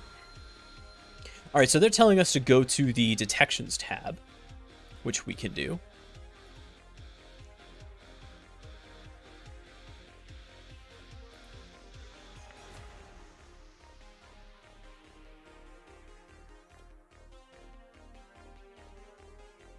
This seems different. Detect.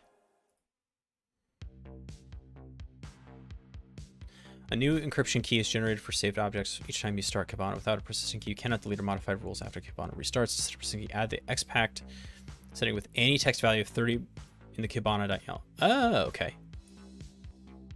So we have to add the encryption key here. Killer, absolutely. The Windows internals textbooks, part 1 and 2, there's 2 of them. And yeah, they're a beast, but absolutely right. If you power through it, and I would like do it a couple of times too, because especially the stuff where they're doing like the kernel debugging, that's a lot. But if you power through it, yeah, you learn all kinds of stuff about how Windows works that you really can't learn any other way. Absolutely wild. All right, I want to get rid of this warning. So we're gonna...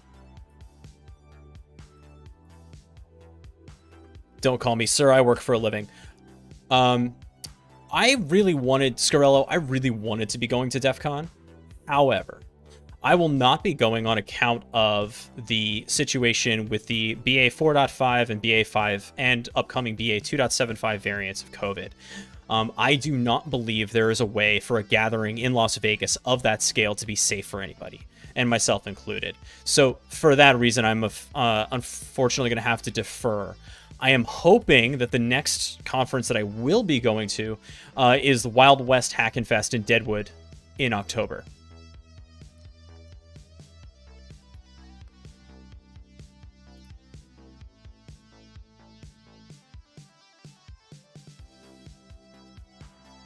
All right, let's sudo vim etc etc kibana.yaml.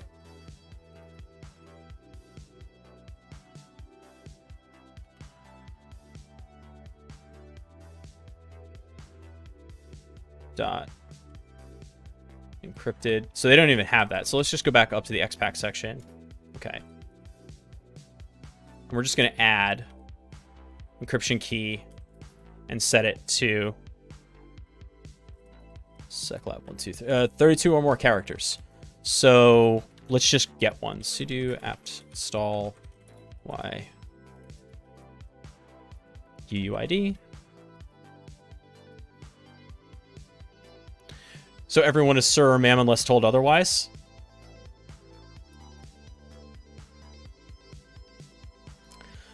I ain't no officer.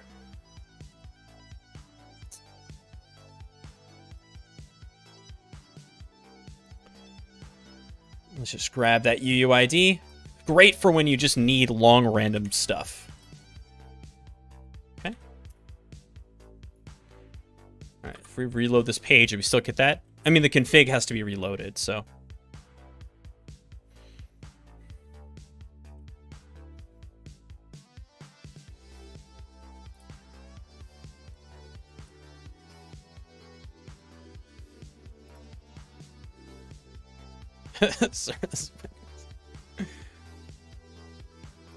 We'll leave that alone for now.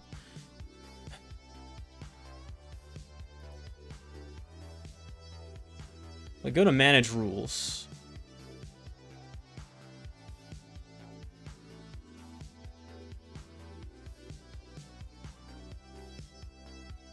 It doesn't really take me anywhere.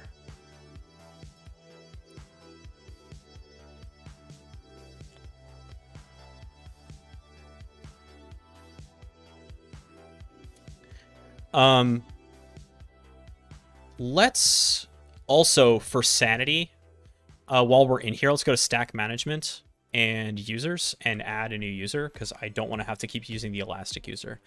So I'm going to add just me.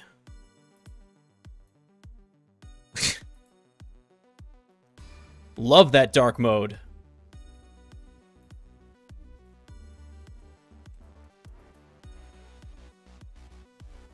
And the role is going to be super user. Nice.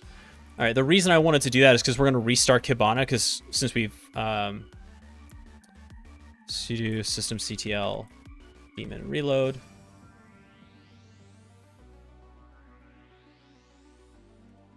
And restart Kibana. Not Elastic, just Kibana, because I wanted to get that API key configuration working.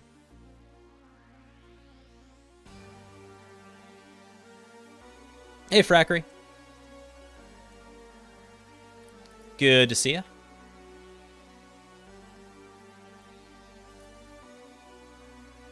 Yeah, still needs to spin back up. I hope. Hope I didn't break anything. No, I didn't. I'm just impatient. Maddox, thank you for the follow. What am I working on? Well, Frackery, today we have been rebuilding an Elastic server from scratch.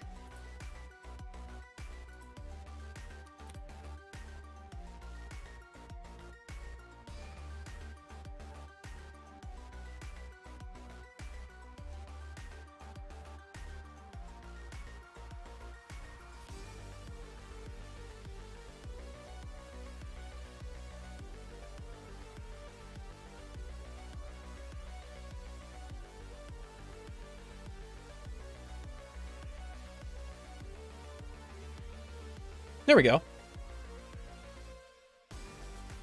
Why isn't it in dark mode?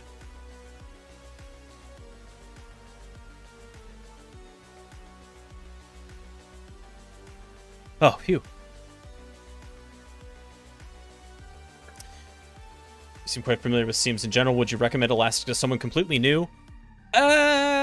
Maybe. It really depends on what you're new at. If you mean completely new to Seam work, it's an okay starting point. If you're new to system administration, definitely no, because you're going to have to do all this stuff yourself. Unless you do an out-of-the-box solution like Security Onion, which is a cool place to start, honestly. I would recommend getting started. The other thing is, like, what are you interested in from an employment standpoint? I would maybe check out Splunk training. There is a very specific reason I do not use Splunk in the lab. Because I do not want to limit myself to 500. Is it 500 megs? I think it's 500 megs of logging data for the trial of Splunk, and that's like not enough. Your work uses Elastic, and it's the first SIM you start on. Oh, that's awesome then, yeah. You know, Splunk is great. We've done stuff on Azure Sentinel. I don't know anything about QRadar other than that nobody likes it. That extends to megabytes. Yeah, that's what I thought too. 500 gigs would be fine. I'd be happy to accept that limitation. And it's just not the limitation. Oh, Frackery, thank you. Glad I'm looking good on your 55-inch television. Let's go back to the security and see if we can... Did that solve the encryption key problem?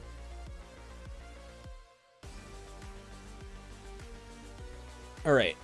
So it seems like... Oh, this is cool. So now that we've fixed the encryption key problem, look, we can actually create new rules. I love that. If we create a new rule, you can do a custom query, right? So, for example, event correlation, that's really powerful. But I think there should be, like, rule sets that we can add without having to do custom rules, right?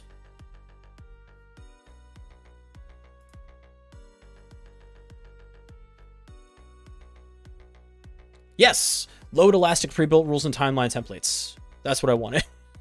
It's like, I know I don't have to do all of this.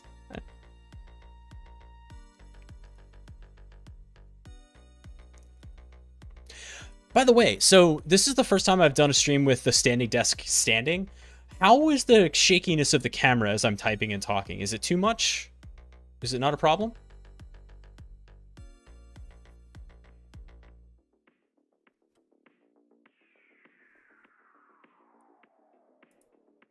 Did not notice any shakiness. That's what you want to hear. Awesome. Very exciting. I like the, I feel much better standing up doing this than sitting down, especially for the long streams. So that's great news. If I'm able to do that standing. Also, as a teacher, it just feels weird to sit down for a lot of this stuff. Yeah, like, I don't know. I spent my entire career standing up and talking to people, so being able to do that in this format is a huge quality of life improvement.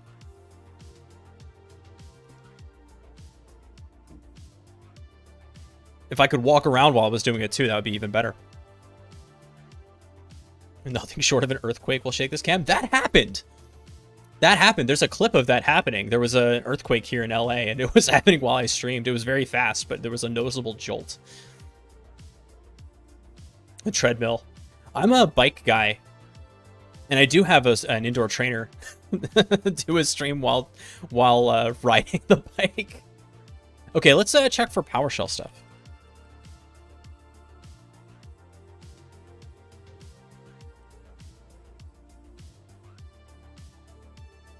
Oh, hell yeah. Look at all this. Okay. So we actually have rules. No alerts so far. So let's do something evil.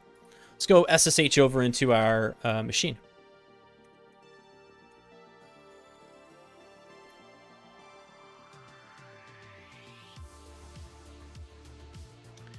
And let's, I'm just going to use CyberChef for this.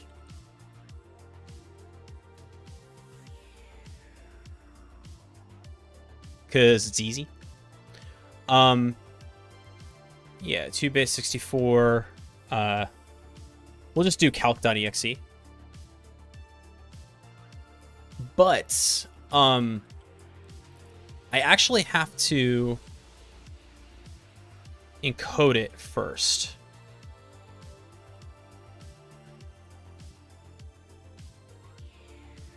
Encode text. Encode text. That comes first. Encode it to UTF-16.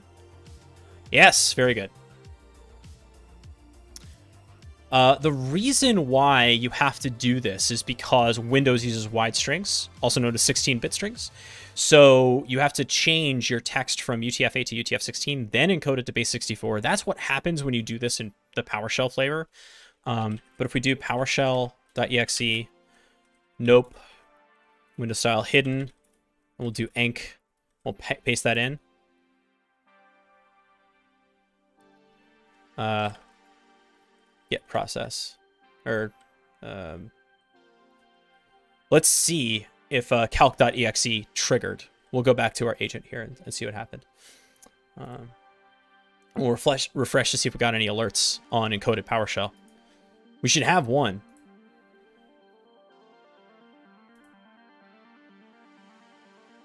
Mr. Rear says null byte.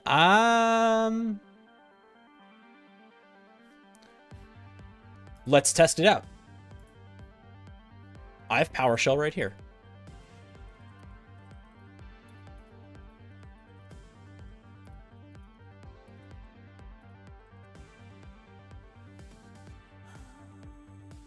Hey, look, calc popped. Get out of here with your null byte.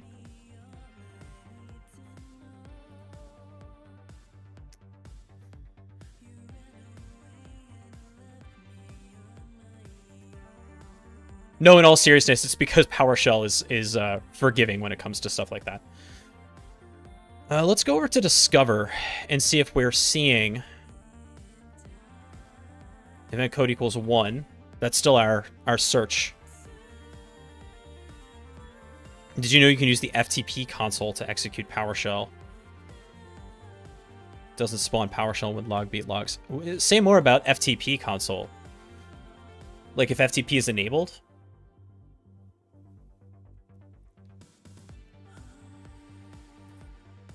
Have you ever thought about streaming in 4K? I have. I don't have 4K monitors. Now that GPUs are a little bit cheaper, I may upgrade some stuff and move over to 4K. I've enjoyed doing the 1080 in part because Twitch does support 4K. But your bit rate is going to be crazy high. And that's one of the things I've been trying to be good about bit rates to make it more accessible to people. Twitch actually wants you to stream at 6,000 BPS, and I stream at 5, which is still supported by 1080p, but it makes it a little bit easier for people to load on devices and slower internet connections.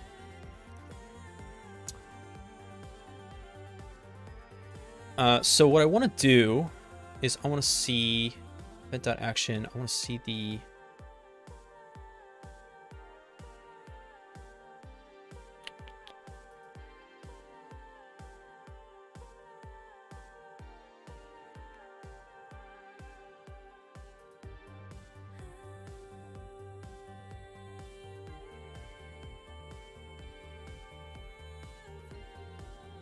Oh, hey, look. I was looking right at it and I didn't realize it. Process.args.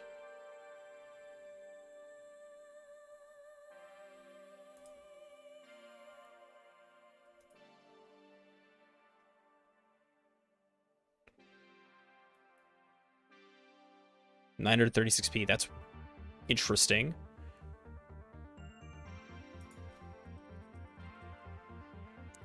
Oh, that's cool. So you can filter through. There's a bunch of stuff in here. So process.args.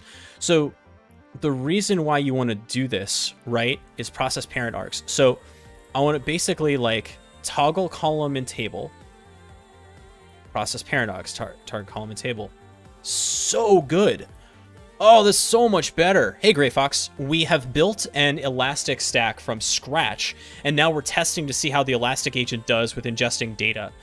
And I got to tell you, I friggin' love it. I'm definitely going this way rather than using Waza. It is so much easier. And look at this. So we can see plainly, here was the PowerShell invocation, right, of calc.exe, and then there's calc.exe.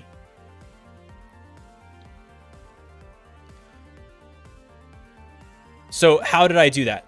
Basically what I did was I looked at the document itself here, and then looked for the field names that I wanted, and then chose each of the fields that I wanted and did toggle column and table.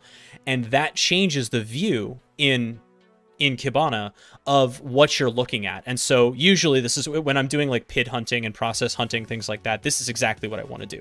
I want command line, parent command line, PID, and parent PID, right? And that gives me a nice story about what's going on. And yeah, look at this. So you can even see, if I added the PID here, you would see plainly that this was kind of like SSH into here. Conhost launches, that launches command.exe, and then we got calc. Sysmon gives away the game. Really, really nice. Really nice. Now, I still want to know if those alerts are happening, though. And if not, we'll make a custom one. Because I want, anytime some clown runs encoded PowerShell, I should see it. Oh, that was observability alerts. Not where I wanted to go. Security alerts.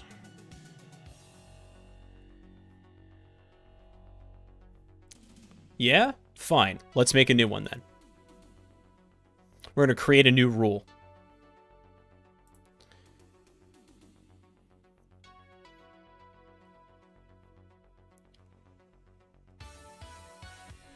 Yeah, custom query. So the custom query is going to be something like event.code. Actually, event dot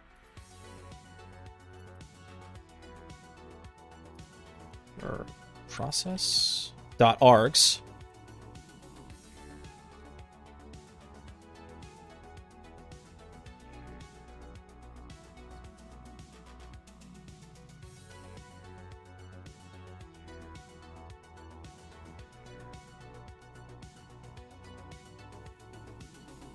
And event.code 1.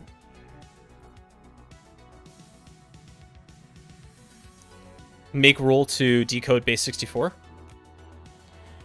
I just want to have the alert here for now.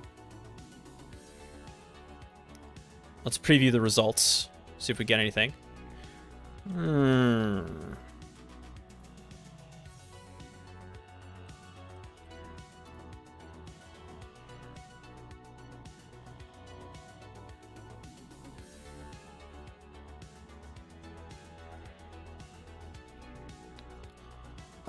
Oh, wait. Do I have to do this with,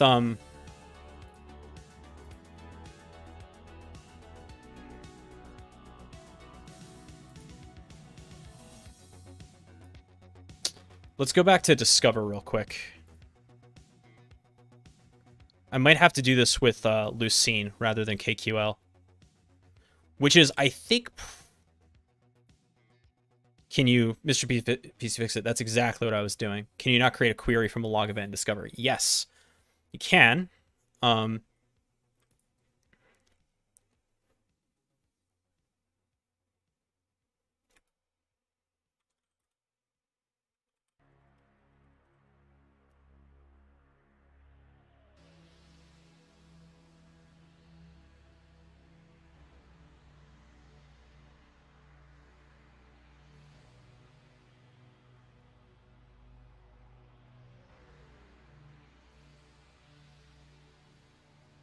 All right, let's just do event code 1 here.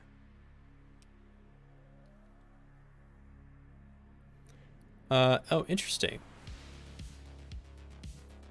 This is the last 15 minutes. Let's go last hour. Has it been that long? No.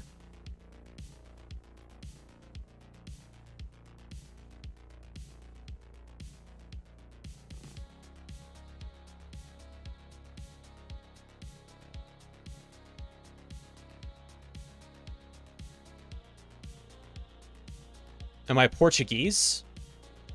No, I am not Portuguese.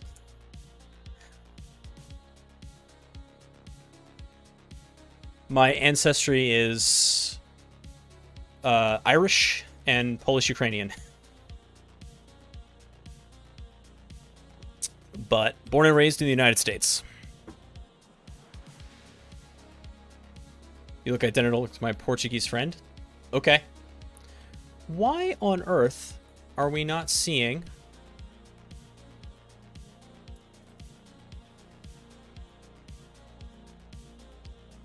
Where'd all our log data go?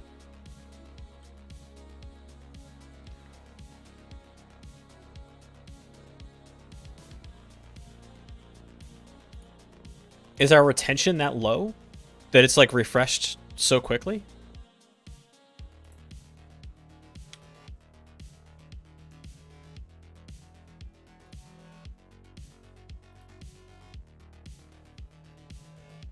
There it is. That's wild. We might have to modify the retention. Okay, so there it is. And then, so process.args and process.args.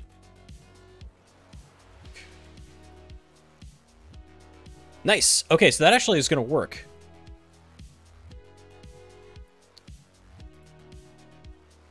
All right, let's preview those results. Hell yeah. Okay, that works. About rule, severity. No, can we change the severity, please?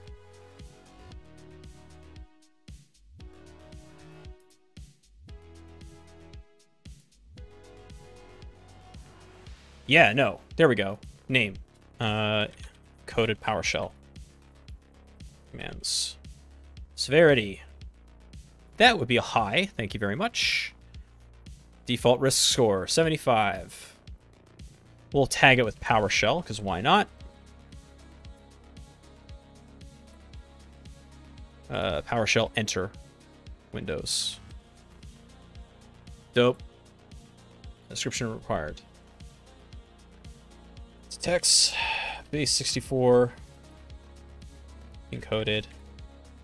PS commands. All right, schedule rule runs every 5 minutes. Additional look back time, 1 minute. Love it. Action frequency, performs no actions. On each rule execution, hourly. So we could index it, we could send an email, we could do Slack, PagerDuty, ServiceNow if you hate yourself. We're not going to perform any actions though. We're certainly not opening a Jira ticket. We're going to create and enable the rule. And so, we go to alerts. We have one! What can we do with them? Hey, Husky. Good to see you, buddy. Now that we have a rule, we can add to a new case. Security Onion doesn't need to be your case manager. You can just do this in Elastic, right? We can add to a new case.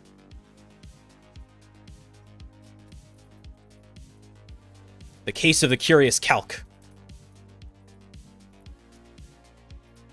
We'll call that a high, just like the alert. What up with this calc? Did I get a new camera? I did not get a new camera, Husky. I did two things since you've last seen me. One, I'm standing up rather than sitting down. And two, I adjusted the focus to manual, and I think that made a lot of difference.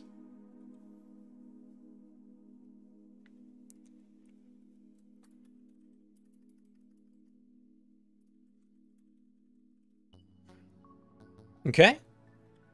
We'll create the case. And now somebody's got to work it. You know? But now we have a functioning SOC.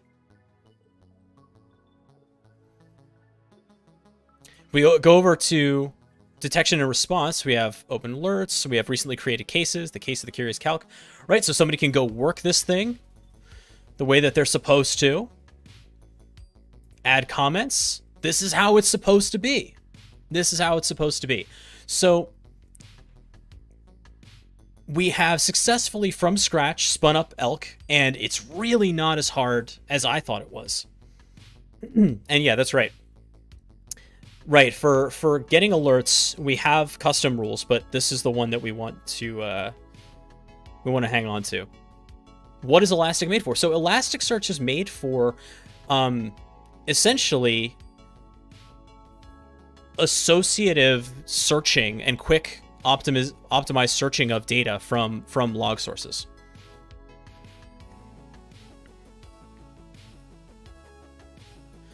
So, Husky, I think this stuff is pretty new. Honestly, I don't know how long it's been in here, by default.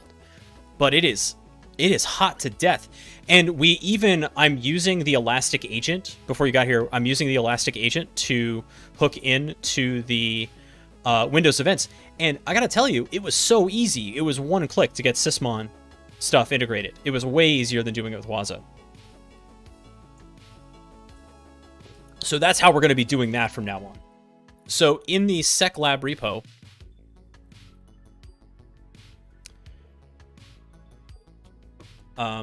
we're going to add the automation to spin this up, right, with Ansible. This is the newest version of Elastic. Yeah, Wally. What does it detect without needing to create new rules? So the default rules, the kind of Elastic out-of-the-box rules, are pretty solid.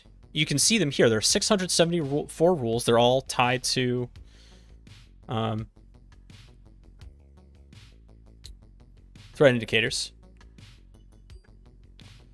Just alert on any PowerShell.exe. Please don't do this to people. Here's what you should do. Your organization should have a really deep conversation with itself about who needs to be running PowerShell. Alert on any MSIs. We did link your blog post, Husky, before you got here.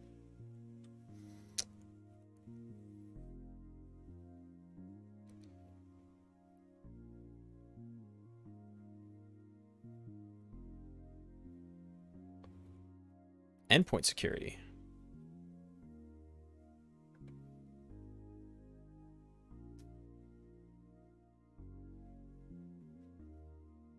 Yeah, the write-up from Husky about MSIs is... I've been curious about how MSIs do their thing, because I've seen them in the wild. And I've always been, just like, because I'm a Linux guy, I kind of missed, like, how do you build them? And I have to say, before he wrote the blog post, Husky was very kind and walked me through, like I was 5, how you build MSIs with Visual Studio, and it was invaluable for me. I really appreciated that, and then sort of that same wisdom is now available for everybody in this blog post. It was really cool to see that. I mean, we can try to do evil stuff, right? If I try to put Meterpreter on here, I suspect it'll yell at me.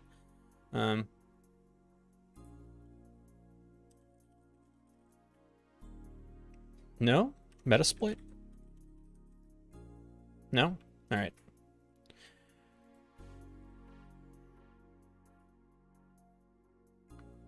Invoke Mimikatz? Yeah, that'll probably do it. Potential invoke Mimikatz PowerShell script. Yeah, that would definitely do it. So anytime, if we look at these rules, you can see the query, right? And again, that's kind of a nice thing about doing this with open source stuff, is that there's no secret sauce.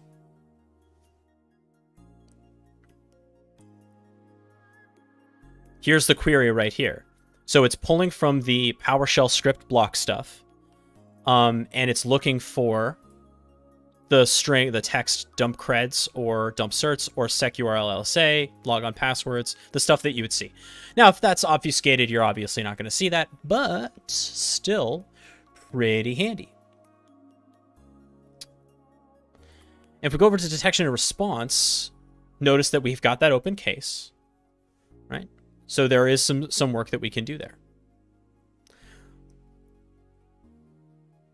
You'll also feel silly if you don't detect those strings, yeah. So honestly, I'm feeling pretty good about this. And I'm feeling like this is a pretty good stopping point for today. It was, 2.5 hours of stream. We got the elk stack up and running, and I'm going to leave it up as is so that we can add other stuff to it, like domain controllers and whatever else. But we now have a way of easily adding agents to our fleet using the fleet server. Really nice way of doing it. And I have to say, this is like the way to make this work easily. I'm a huge fan of this. Especially if you want to do it for $0. So in terms of what comes up next for the lab, we're going to start running some scenarios and playing with detections. Next time, it may be in 2 weeks, but in our next Saturday session, we're going to do the next level of monitoring, which is understanding what attacks look like from Wireshark.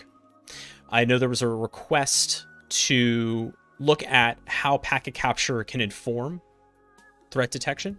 And so we're going to take a look at some common attack vectors like Metasploit and look at it from the perspective not only of what our Elastic Agent can see, but also from what Wireshark could see, what Packet Capture can see, and how to use that information to our advantage. All right, so I think that's going to do it for this Saturday. I hope you had a great time and learned something. I know that I did. Let's see. Oh, right, of course. Our schedule is working as intended, so GoPro is in fact on, and we're going to go ahead and raid GoPro. So, friends, until next time, let's get the hack list going. Make sure that you check out other InfoSec streamers on that list. But until next time, friends, please be good to yourselves, be good to each other, and happy hacking. We'll see you next time.